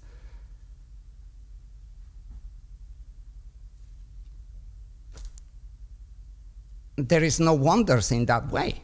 This is very misleading, and like if I don't know nothing and I get a book that says many trainers and there is many success and it works wonder. We don't know why, but trust me. And so the dog now is afraid of lightning. and there is that person on top of the lightning, starting on working level, conditioning, and eventually reaching a level of aversion, completely fucking the dog up in a very nice, prolonged way.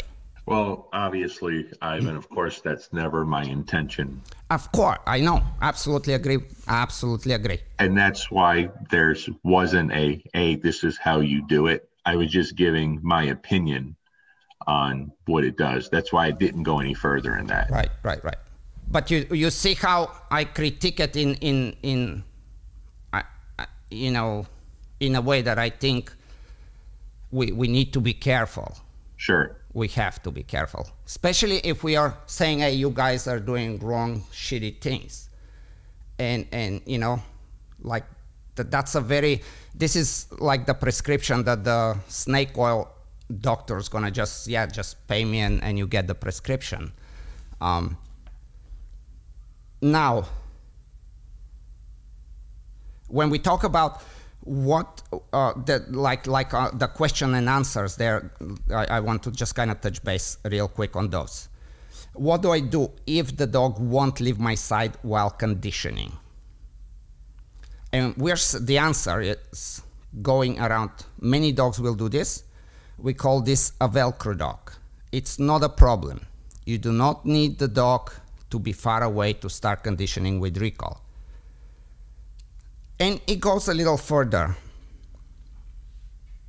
The problem I have with this is, first, if the dog is Velcro to you, he is showing insecureness. He's saying, I'm gonna stay next to you because if I go away, things are happening. I don't want things to happen. Somehow I found at least that spot, that's safety. Mm-hmm. I think that's very important when this question is presented. What do I do when the dog won't leave my side while conditioning? Instead of saying many dogs will do this and saying that's called Velcro dog and that it's not a problem, to actually explain that things went a little bit too fast, too soon. The dog is unsure and is looking for help. Would you say that's what the Velcro dog does? Sure, absolutely. Right, okay, good. Another question, can I stop unwanted behavior? Absolutely. Where many go wrong is that they just put the collar and go high. But if you condition it properly first, then the dog is trained to the collar, so then he will stop the unwanted behavior as a breeze. And there is no easier way. So that one we cannot really debate because I couldn't get you to agree with me that all that conditioning that you do didn't prepare the dog for aversion. Like you refuse to say that. So we leave that alone. At what age do you start the e-collar training? I prefer the dog to be 7 or 8 months. What do you see in there? Like what is the, like in an ideal world, what is the 7, 8 months? What, give me something. I just like there to be a little bit of maturity and the dog to have a strong foundation with obedience. Okay. You know, okay. I'm not a fan of someone putting e-collars on puppies, but that's just me. But if you're gonna use the e-collar the way you describe it, something neutral, what would a puppy care? Because I still think the puppy should be built up, should have a foundation. Right, but you're building them up, right? Because it's easier to mess up a puppy. Very easy. Okay, but so again, the question that I have is, why would it be dangerous since we're not using it as a version? We're talking the foundation, the conditioning phase, where You do that little tap, and it doesn't mean nothing. So what? There is zero danger. There is zero nothing. You'd probably, and you'd probably be fine. It's just not my thing, not what I do. That's kind of what I wanted to get to. This is a different question. When and how much should I dial up levels when the dog is not responding while off leash? Your answer is, I don't dial up levels. I always have the collar set on appropriate level for the situation. That's another very misleading and I would say dangerous answer, and I'll explain why. My motivation level to do or not do something will change according how bad I want it. So if I decide that I'm gonna do something and the benefits are really, really worth it to me, I will go for it. And you will have a level that you have prepared for me. For me, let's say I have a drink here, and I'm like gonna reach to get the drink, and you tap me on that preset level that typically I respond, which is level 50. It's definitely discomfort.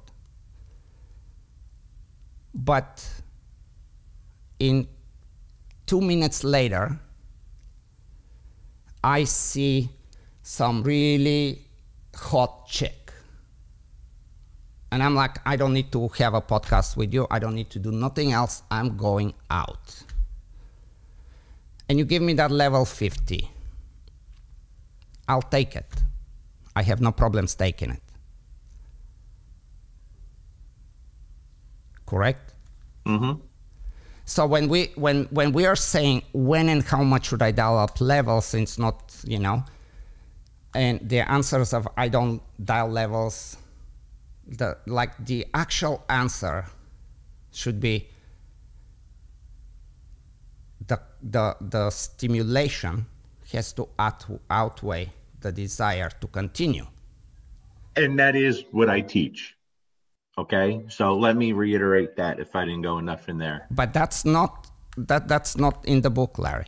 Okay, if I have a client that's going to take their dog to the park, okay, if I have a German short hair pointer that's going to the park and he's going to be off leash, then that client understands that that dog's going to be extremely motivated to get to animals and birds and chase things. They're not going with that set. That e-collar has to be set at an appropriate level to stop the highest level distraction that dog's going to be. I'll stop you here. The collar does not have to be set. That's the beauty of the collar. The collar has to respond. The dog outweighs his options. Sure. Benefits and costs, pros and cons.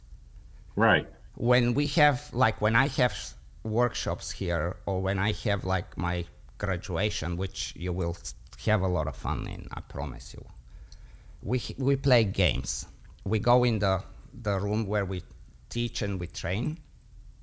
We put $20 at the end of the room, and anybody that wants to play, we will put the electric collar on them. And if they can get the money, it's their money. And we call it the Hunger Games. And we go on, and the price keeps going higher, but we also put 2 collars, 4 collars on the legs. We've ended up putting collar on the neck as well. So it's 5 collars, but there is $800 there. And I have videos of people, and not just guys, that go and take the money. I will give you a very, very cool, which again, this is something that we go into a great detail during the school. But it's an interesting, it's a super interesting experiment. with people, healthy people, volunteers, prior to putting them in a like the idea is they put them in a isolation kind of dark room, nothing there, like nothing. And they gotta stay 15, 20 minutes there. And they have a, before they go in there, they say, hey, there is that little box, by the way, that if you push it, you will get a little electric steam. Would you do it? Many people said no. Why would I fucking do that? Then they went further to say, well, you know what? We're gonna give you $50 for every time you do it, or $5 or whatever. They're gonna actually pay them to do it. Would you do it? And they said no. Then they went in, and the majority actually did it. And a lot of them did it repetitively. The reason I'm bringing this up is because motivation to do or not do something is what dictates what you do with the collar. Sure, and I agree with that. So when you say I don't dial up levels, I always have the collar set on the appropriate level for the situation. You cannot possibly know what I think, like what is my level of motivation at that moment, that you already can say, I have preset, I know what Ivan's gonna do. I know I'm gonna stop him on 60. There's no way. The only logical and reasonable ways to go along with what the dog does, and you act accordingly. Or to have it set higher than needed, possibly. Why? I mean, it's an option, but it's not a. But you got my point here, right? Sure. Okay. Yeah. All right. Yeah, I'm not disagreeing with that. Okay. We move on. Can I use the e-collar to correct reactivity towards other dogs when out on a walk? Absolutely. If you condition the dog properly and teach like I have talked about, this is an easy fix once the dog is conditioned, and that does not take long. Now, again, my problem with this is that going back to the I conditioning. still don't know your conditioning. I can argue with the whole world that conditioning did not help with the introduction, with the aversion.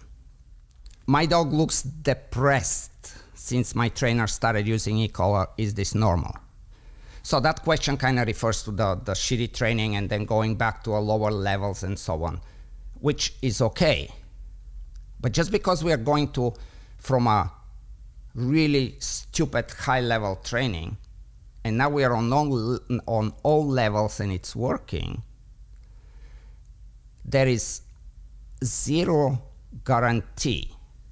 In fact, it will be a very wild guess how the dog's gonna respond when it reaches that level of motivation that says, I'm going through, and you have to use the level that the dog needed. I will give you some, like there's, you know, I mean, again, I will never say this doesn't work. I'm saying what I'm saying. I'm trying to find logic. And I believe, this is my personal belief, that the force-free, that whole tribe, that ideology, their narrative actually, trainers that use this slow, low conditioning help them fight against people owning electric collars. And the reason for that is because it's overused, it's presented in a way that, I mean, you know, anyone that can use their brain understands that it's not true, but there is that sugar coating of what it means and what it does, there is no one positive trainer that will fail for that. There is no, all the scientific studies will not, just because we're saying this, we're not going to the extreme high levels, but we are overusing it. And we are not preparing, we're not doing much good. There is, even in the force-free camp, there is an extremist. Just like whatever the thing is with balance trainer, which I don't want to even go there, but the average person that doesn't like electric collars, they it's that kind of explanations that it's like, oh yeah, it doesn't, and no, but then it does. There was studies, Arzin and Holtz. These are like the old school studies where, you had the rat and a maze and you could do pretty much anything you wanted to. I mean, you still could in some situation, but anyway, what I'm gonna give you as an example is a very, very cool experiment. What they did was they put a cheese at the end of the maze. Of course, there is the rat, there is the end of the maze, finds its way to the cheese, it's the cheese. But it also has a little plate, metal plate, that actually runs electricity. So they start to see what would it take to stop the rat from continuing to go to the cheese. The beauty of the electric collar is, or anything with electric experiments, is because it's super easy to control and manipulate levels to the minuscule levels that we need to consistently, right? So they start on a super low level. They start on a level where the rat, let's say, goes on the plate and it stops there and it's like, do I feel something? No. And goes and gets the cheese. Then they increase the level, but they increase by a little bit. It goes, it gets the cheese. They continue to increase the level. The rat continues to go and get the cheese. Eventually, there is a break point, right? This is where the neutral becomes unpleasant.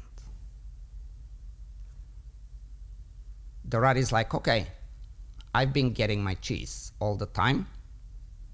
I feel it a little different, but I'm going. Goes and gets the cheese. Level continues to increase.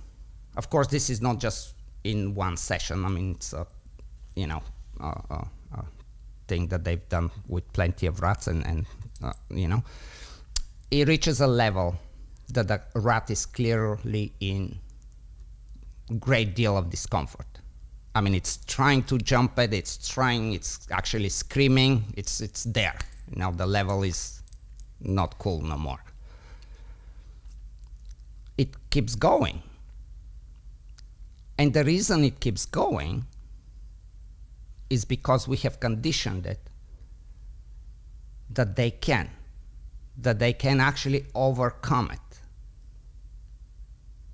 And even though physically it's like, fuck, but the mind is like, you can do it. Sure enough, a high enough level is reached that the rat says, you know what, thank you. That's madness. No more cheese for me. So maybe that level was from 1 to 180. Then they bring a very clean slate, never had anything, no conditioning. And instead of going from level 1 and 2 and 3, they just go level 25. Enough that it's not unpleasant, it's not I'm gonna die, but it's like, man, that's fucked up. It's clear discomfort. And on a single try, The rat says, thank you. I don't need the cheese. So the gist of that story is that we, a lot of times, can do far more damage in terms that we will need much higher level than what we need if we do certain things. And we can argue that, well, but it's still level 20, it's not that high. My argument is that if we didn't do that prelim work, we can do it on 10. You know what the problem with that is, Ivan? Yeah. When we talk about something being dangerous, what you say has a lot of power, right? In the dog world.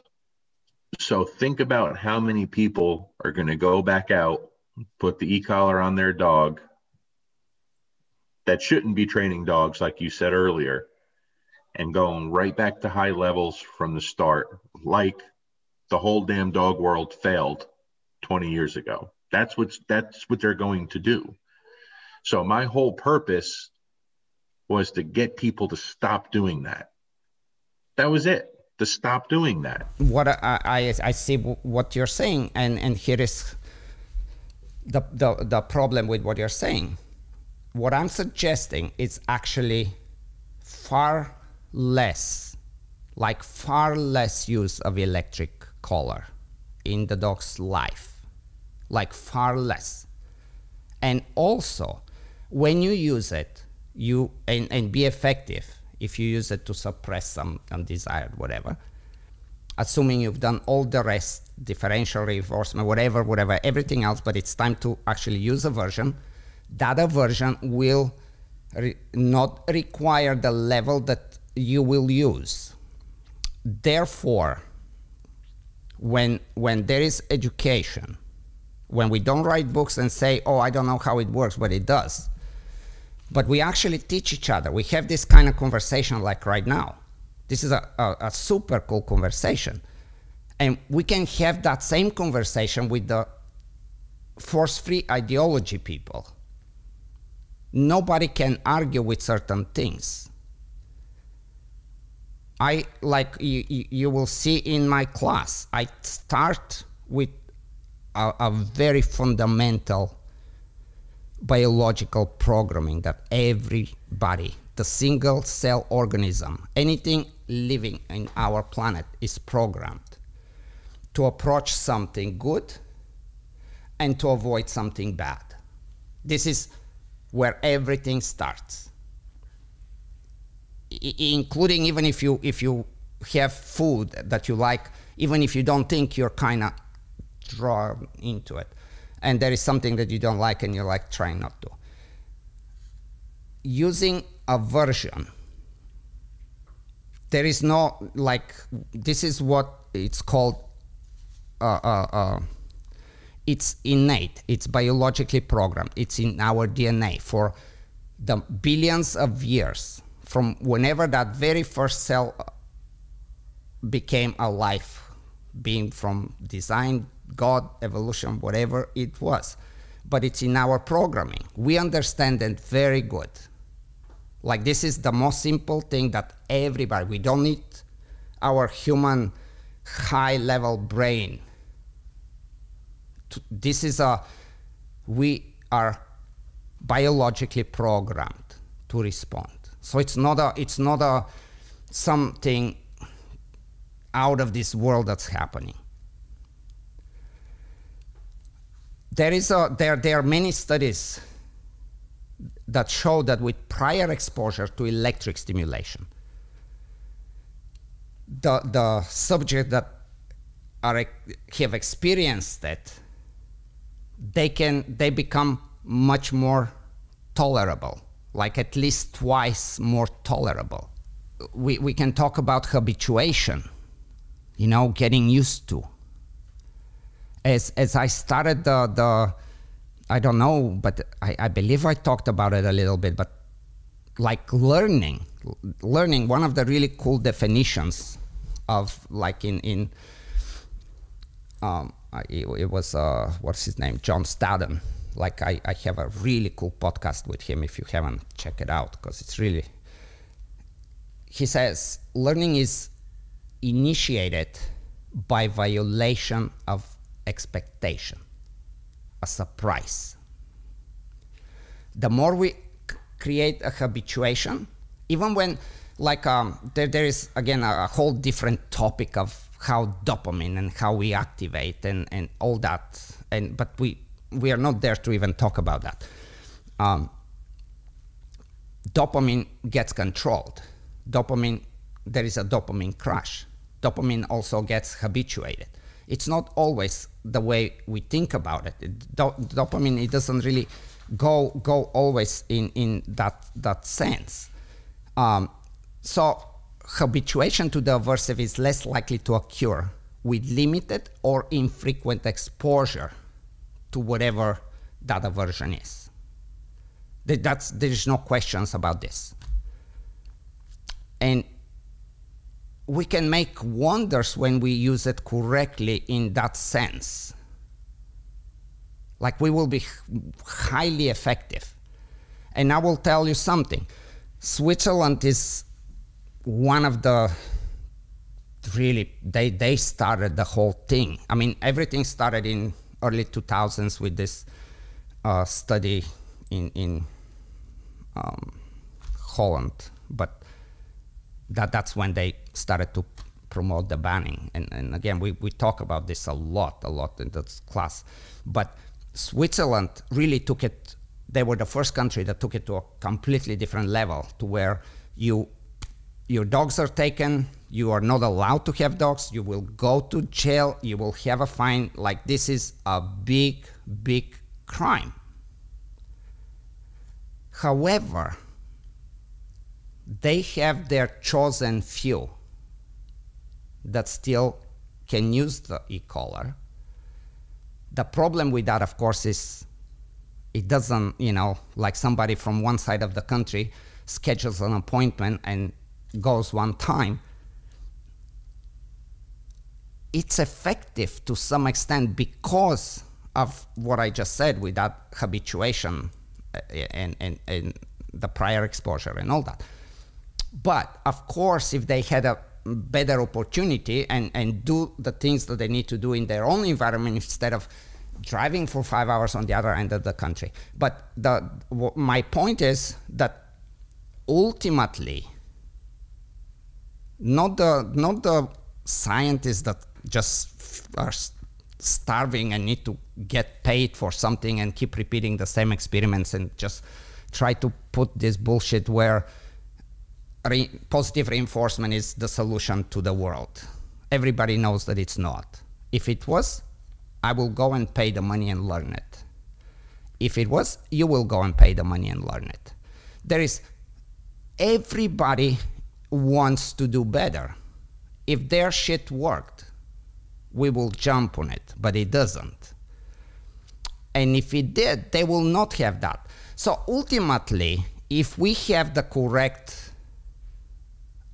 like if we're not bullshitting each other, if we actually talk the talk that needs to be talked, we have much higher chance to defend the collar, because ultimately a true scientist cannot argue that that's how biologically we work.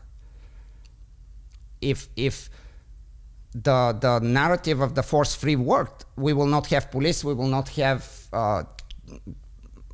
you've been in that type of work, like, we will be just good people. No, something needs to keep us on track. It's just the nature, how we are programmed. And scientists know that. And in fact, they know something, but we know more in some ways, because our lab is every day doing things with a lot of dogs.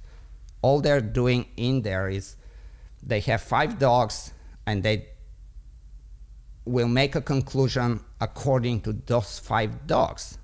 And their conclusion will be based on not even understanding training concepts. So, but That's another one. I will give you one more, and then I'll have you. This one is very interesting. Just another reason why. And I can go on with more, but like this few, hopefully it makes sense, and everybody, it's not just for you. This, I hope that, you know, every time people are like, oh, you're only talking like this, but you never educate, you never tell us. It's like, no, I can tell you. There was a really cool one. What was the name? Hall and Pierce. It's like 1978 or 80 or something like that. So they would have the dog. There is 3 dogs. Like it's easy, but it can look confusing. But there are 3 dogs. So they teach them to press lever. You know, I mean, it's just classical experience. They're in a box and they're pressing something and whatever. The one dog is presented with a tone, something, and a low stimulation. Another dog is presented instead of a tone with a light and a low stimulation. And the third dog was presented only with a tone, no stimulation. Right? That's like the first phase of the experiment. So they do it long enough to where it's like, okay, tone, weak shock means something. Tone only means something. Light and weak shock means something. They drill it enough to where it's paired, it's conditioned, the dog understands, okay, there's consequences, right? Now, they present them with a, instead of the low stim, with a higher level of aversion. It's actual strong level, right? And everybody gets it, all 3 of them.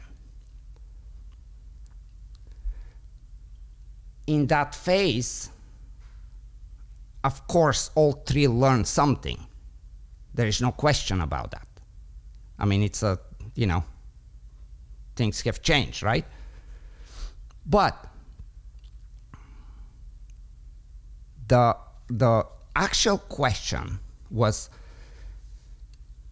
which group can learn faster to suppress the lever pressing in the presence of tone only?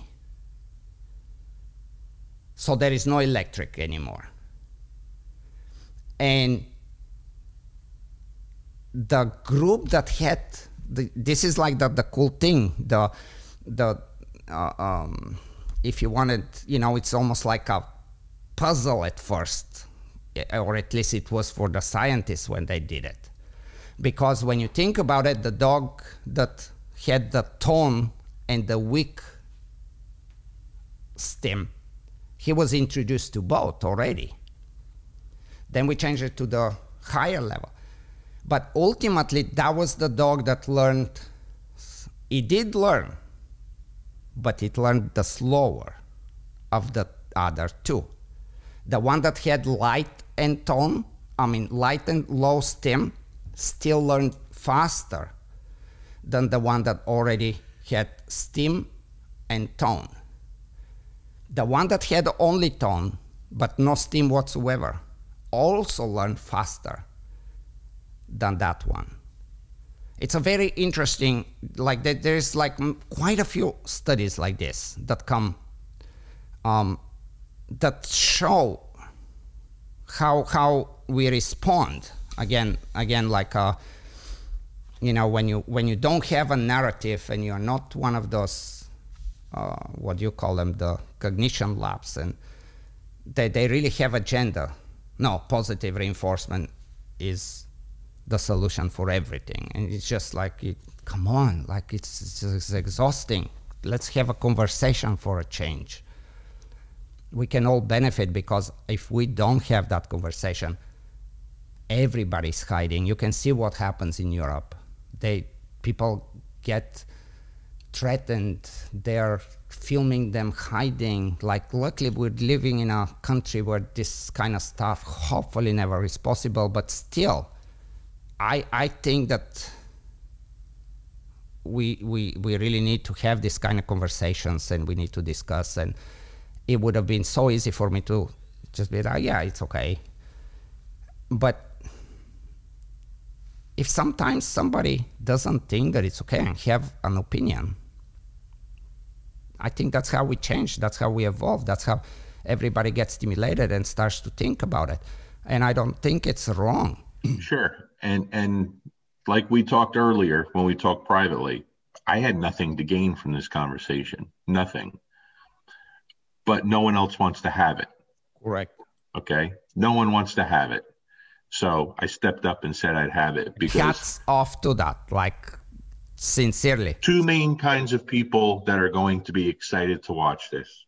People that want to see you go after me, 100%, guarantee it, because especially your people, a lot of people that are real tight with you, they love that. They hate me. They want to see you tear me down. And then there's going to be a lot of people that want to see what you do. And if I don't ask you, they're going to be very disappointed. So they want to know, what do you do? Okay, if this way is not the best way, what is the best way? They're going to listen to you. But we've never had that conversation. At least I've never seen it. You understand what I'm saying? Mm-hmm. So 5 years ago, before I write that book and trying to change people's perception of the tool, if you call me and say, hey, I see this book, I don't agree with it, I think you should try this, you know what I'm going to do? I'm going to try it. I'm going to try it 100%, because that's what I do. That's what I do. So of course, here is the thing with, there is one of, like, really, and hopefully I don't butcher the quote right now, but it's this astrophysic Neil deGrasse Tyson. Oh yeah, I know what you're going to say. Help me. I know exactly. How did that go? The quote. You know enough to think that you're right, but you don't know enough to know that you're wrong. And I think we are all there. I am like, never in my life will ever claim that I am the authority of anything. As I said, if I know anything that's of interest, that even if slightly I believe that I can have some mind stimulation that's gonna, challenge me or help me get better, I'm right there. I'm student for life, absolutely. Keeping that beginner's mind, there is no question. But Ivan, like your other podcasts that you mentioned, right, with the academic people, they're phenomenal, filled with amazing information. But the problem is, most dog trainers are going to listen to that and be excited and try to understand it, but it's not going to help them in the application. They need to hear things that's going to help them in the application of the dog training. And so when you tell me, I don't agree with this, I totally understand that, but They want to know from you, what would you do different? That's what they're going to want to know. Right. So, you're going to know everything that I teach. Like, there will be no stone uncovered, unturned. I share everything, including, like, if I come up with something and I have played long enough and I know it's working, or I read something completely new, this is all I do all of the time. Right in the middle of a class, I will change modules, I will delete information, and I will be like, this is wrong. There is another one with Einstein, like a super cool quote. Like, he was teaching at whatever the university he was at, and one of his helper students, graduates, like, preparing the material, and he's like, Dr. Einstein, this is exactly the same stuff that we did last year. Why would we do that? And his reply was, things have changed. We need to revisit. Things have changed. Things change all the time, and me telling how I do things, on social media or on a podcast, who is a professional dog trainer, I'm saying professional dog trainer, that teaches dogs for free? And why would you? I mean, sometimes I give plenty of advice, like plenty of advice. I can be in the middle of a competition and I have 5 of the top competitors that are against me will ask me a question about how would you do this, and I will just go this and this and this. But at the same time, I have spent about 20 years of serious work to create that program. And I think you and I understand that not everything is, it's just, you know, like really what would you want me to do? It's not that I don't share. It's absolutely not true. Right? I mean, you're coming. Sure. You will know, you know, and it's not that I here and there, I give examples, I give ideas, I throw things, but I cannot, like with this specific thing, my answer, and you will have opportunity, we're going to discuss this, I would enjoy, we're going to have amazing time when we do the course. Like I promise you, it's going to be amazing. Like I've told you, I will completely triple refund you if you don't think that. But like the actual electric collar, to me, there is nothing voodoo, there is nothing magic.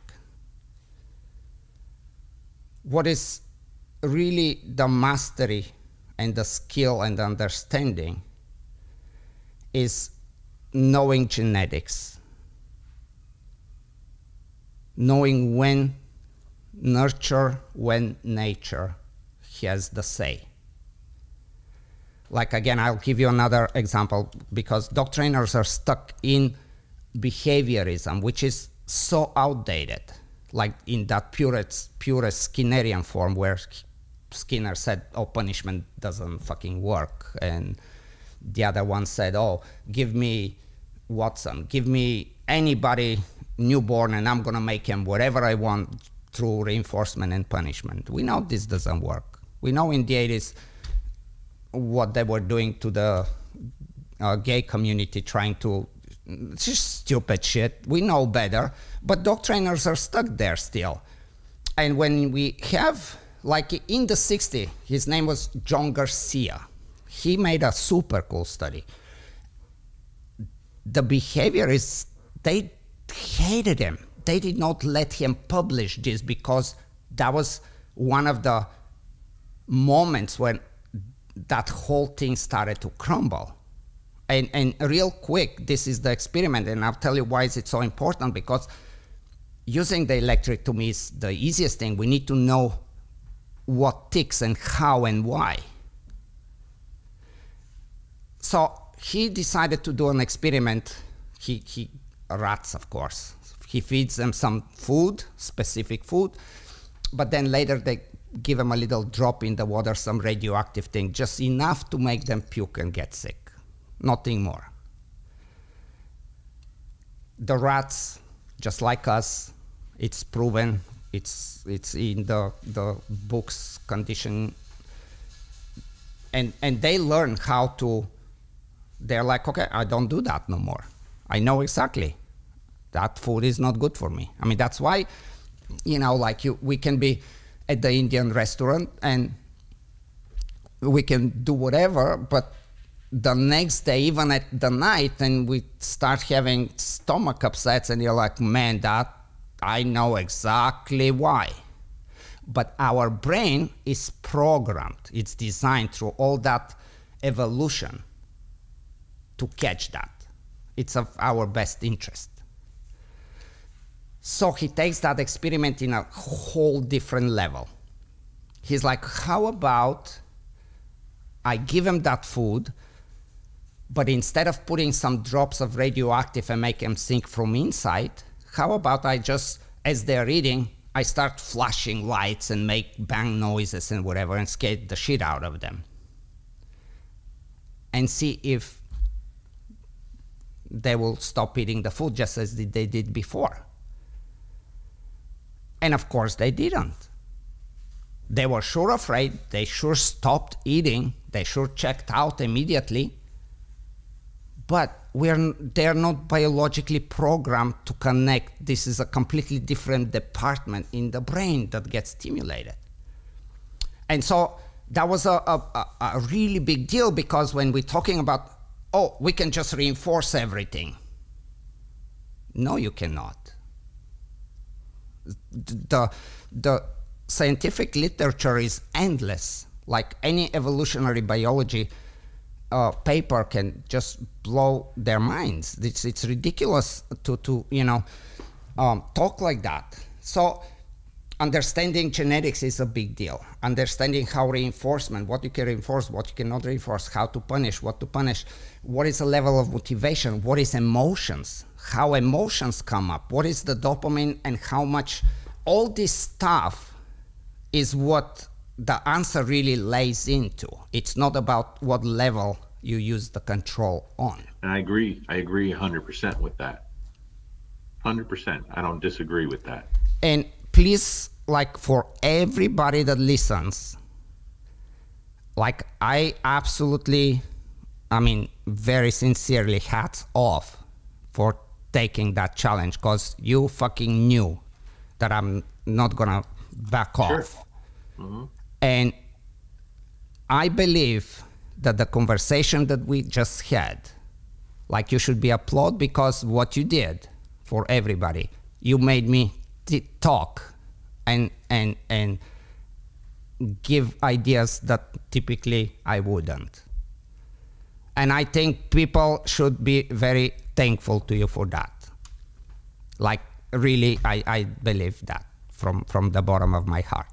I'm not scared to have a conversation that doesn't go my way. I knew this wasn't, but it has to be done. It's got to be done. That's all there is to it. And whenever the time comes, and trust me, it will, I will have a fucked up idea. Please tell me, somebody. They, like, in the, you know how the whole thing went. You know how it went. The social media sucks in some ways, because it's no matter how you say something, ultimately it just goes like this. Let's see that fight. It's like, fuck you.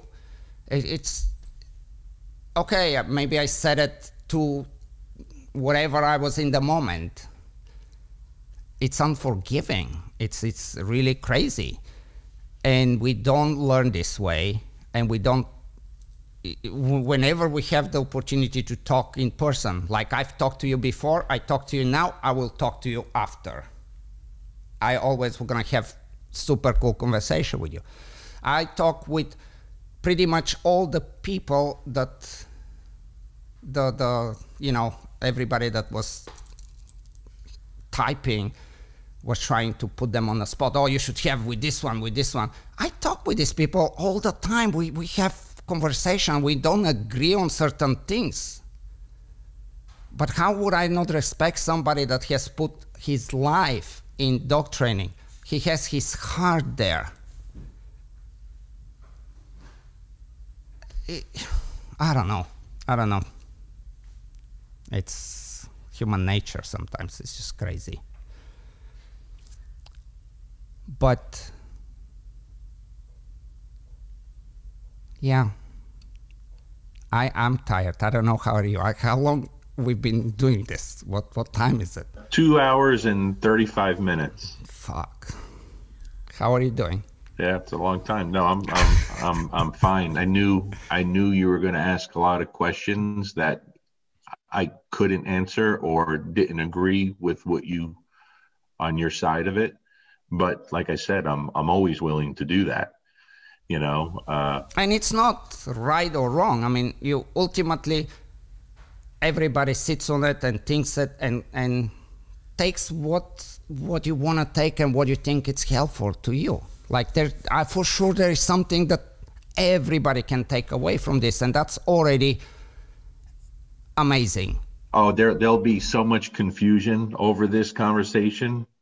They'll won't know what to do. They'll want to know more. They'll be asking more questions. But we cannot do it. This is the danger of social media, and I wish we can do like in the Matrix. You lay down and get plugged in, and 2 minutes later you learned Kung Fu. Whoa, I would do it. Well, it's got to be done. But that's where we are with it. Like today, I think our minds are just, we cannot stay focused on one thing for like ridiculous amount of time. And everything needs to be presented in some sensation. Everything is like, we gotta read books, and we don't read books to learn. And especially now, I mean, you have Kindle, you have audiobooks, you have so many ways, just as you're driving, instead of listening to some, I don't want to say that all podcasts are stupid, but you gotta, like, everybody has to kind of use their brains, and there's a lot of information out there that we can learn, it's there. But Ivan, there's not a lot of information on what we're discussing today. There's just not. When it comes to the e-collar stuff, there's not a lot of information, not factual information. It's all the same stuff. It's all the same stuff. Here's the before, here's the after video. Yeah, it's horrible. That's not beneficial to anyone. It's just not. For some reason we are in a competition. How much faster I can train the dog than you. Yeah. You cannot. I cannot. And why would we put the dog under that torture to just flood him with all this shit in a week or two? And even if we do, what do they retain? Something to be learned, you need to understand it. Then you need to practice it. And then you need to stay long enough to where you actually create a healthy new habit. But somehow those places, I can do it for this short time. It's like, no, you're doing nothing. You're just blowing the dog's brain for no reason. Right. It's so wrong.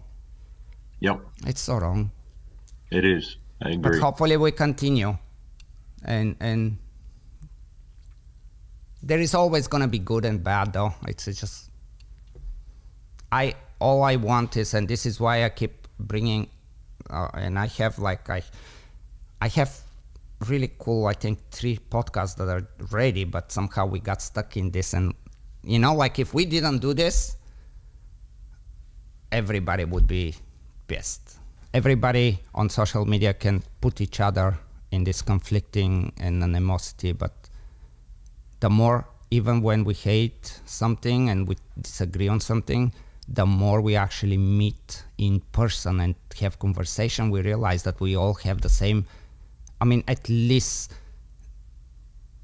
the people I talk to, we have the same interest. We have the best interest of the dog, the best interest of the family. We want to have our rights. We want to do better, and we want to improve. And then we find ways. And if somebody says something stupid because of what you and I just did, go ahead. Be the dumbass. Do it. Whatever. Well, there'll be, like I said, there'll be plenty of people that will try to crush me. I hope not. Oh, there's always going to be. There will be plenty of people that don't like what you had to say. That's just part of it. You can't make everyone happy. Right.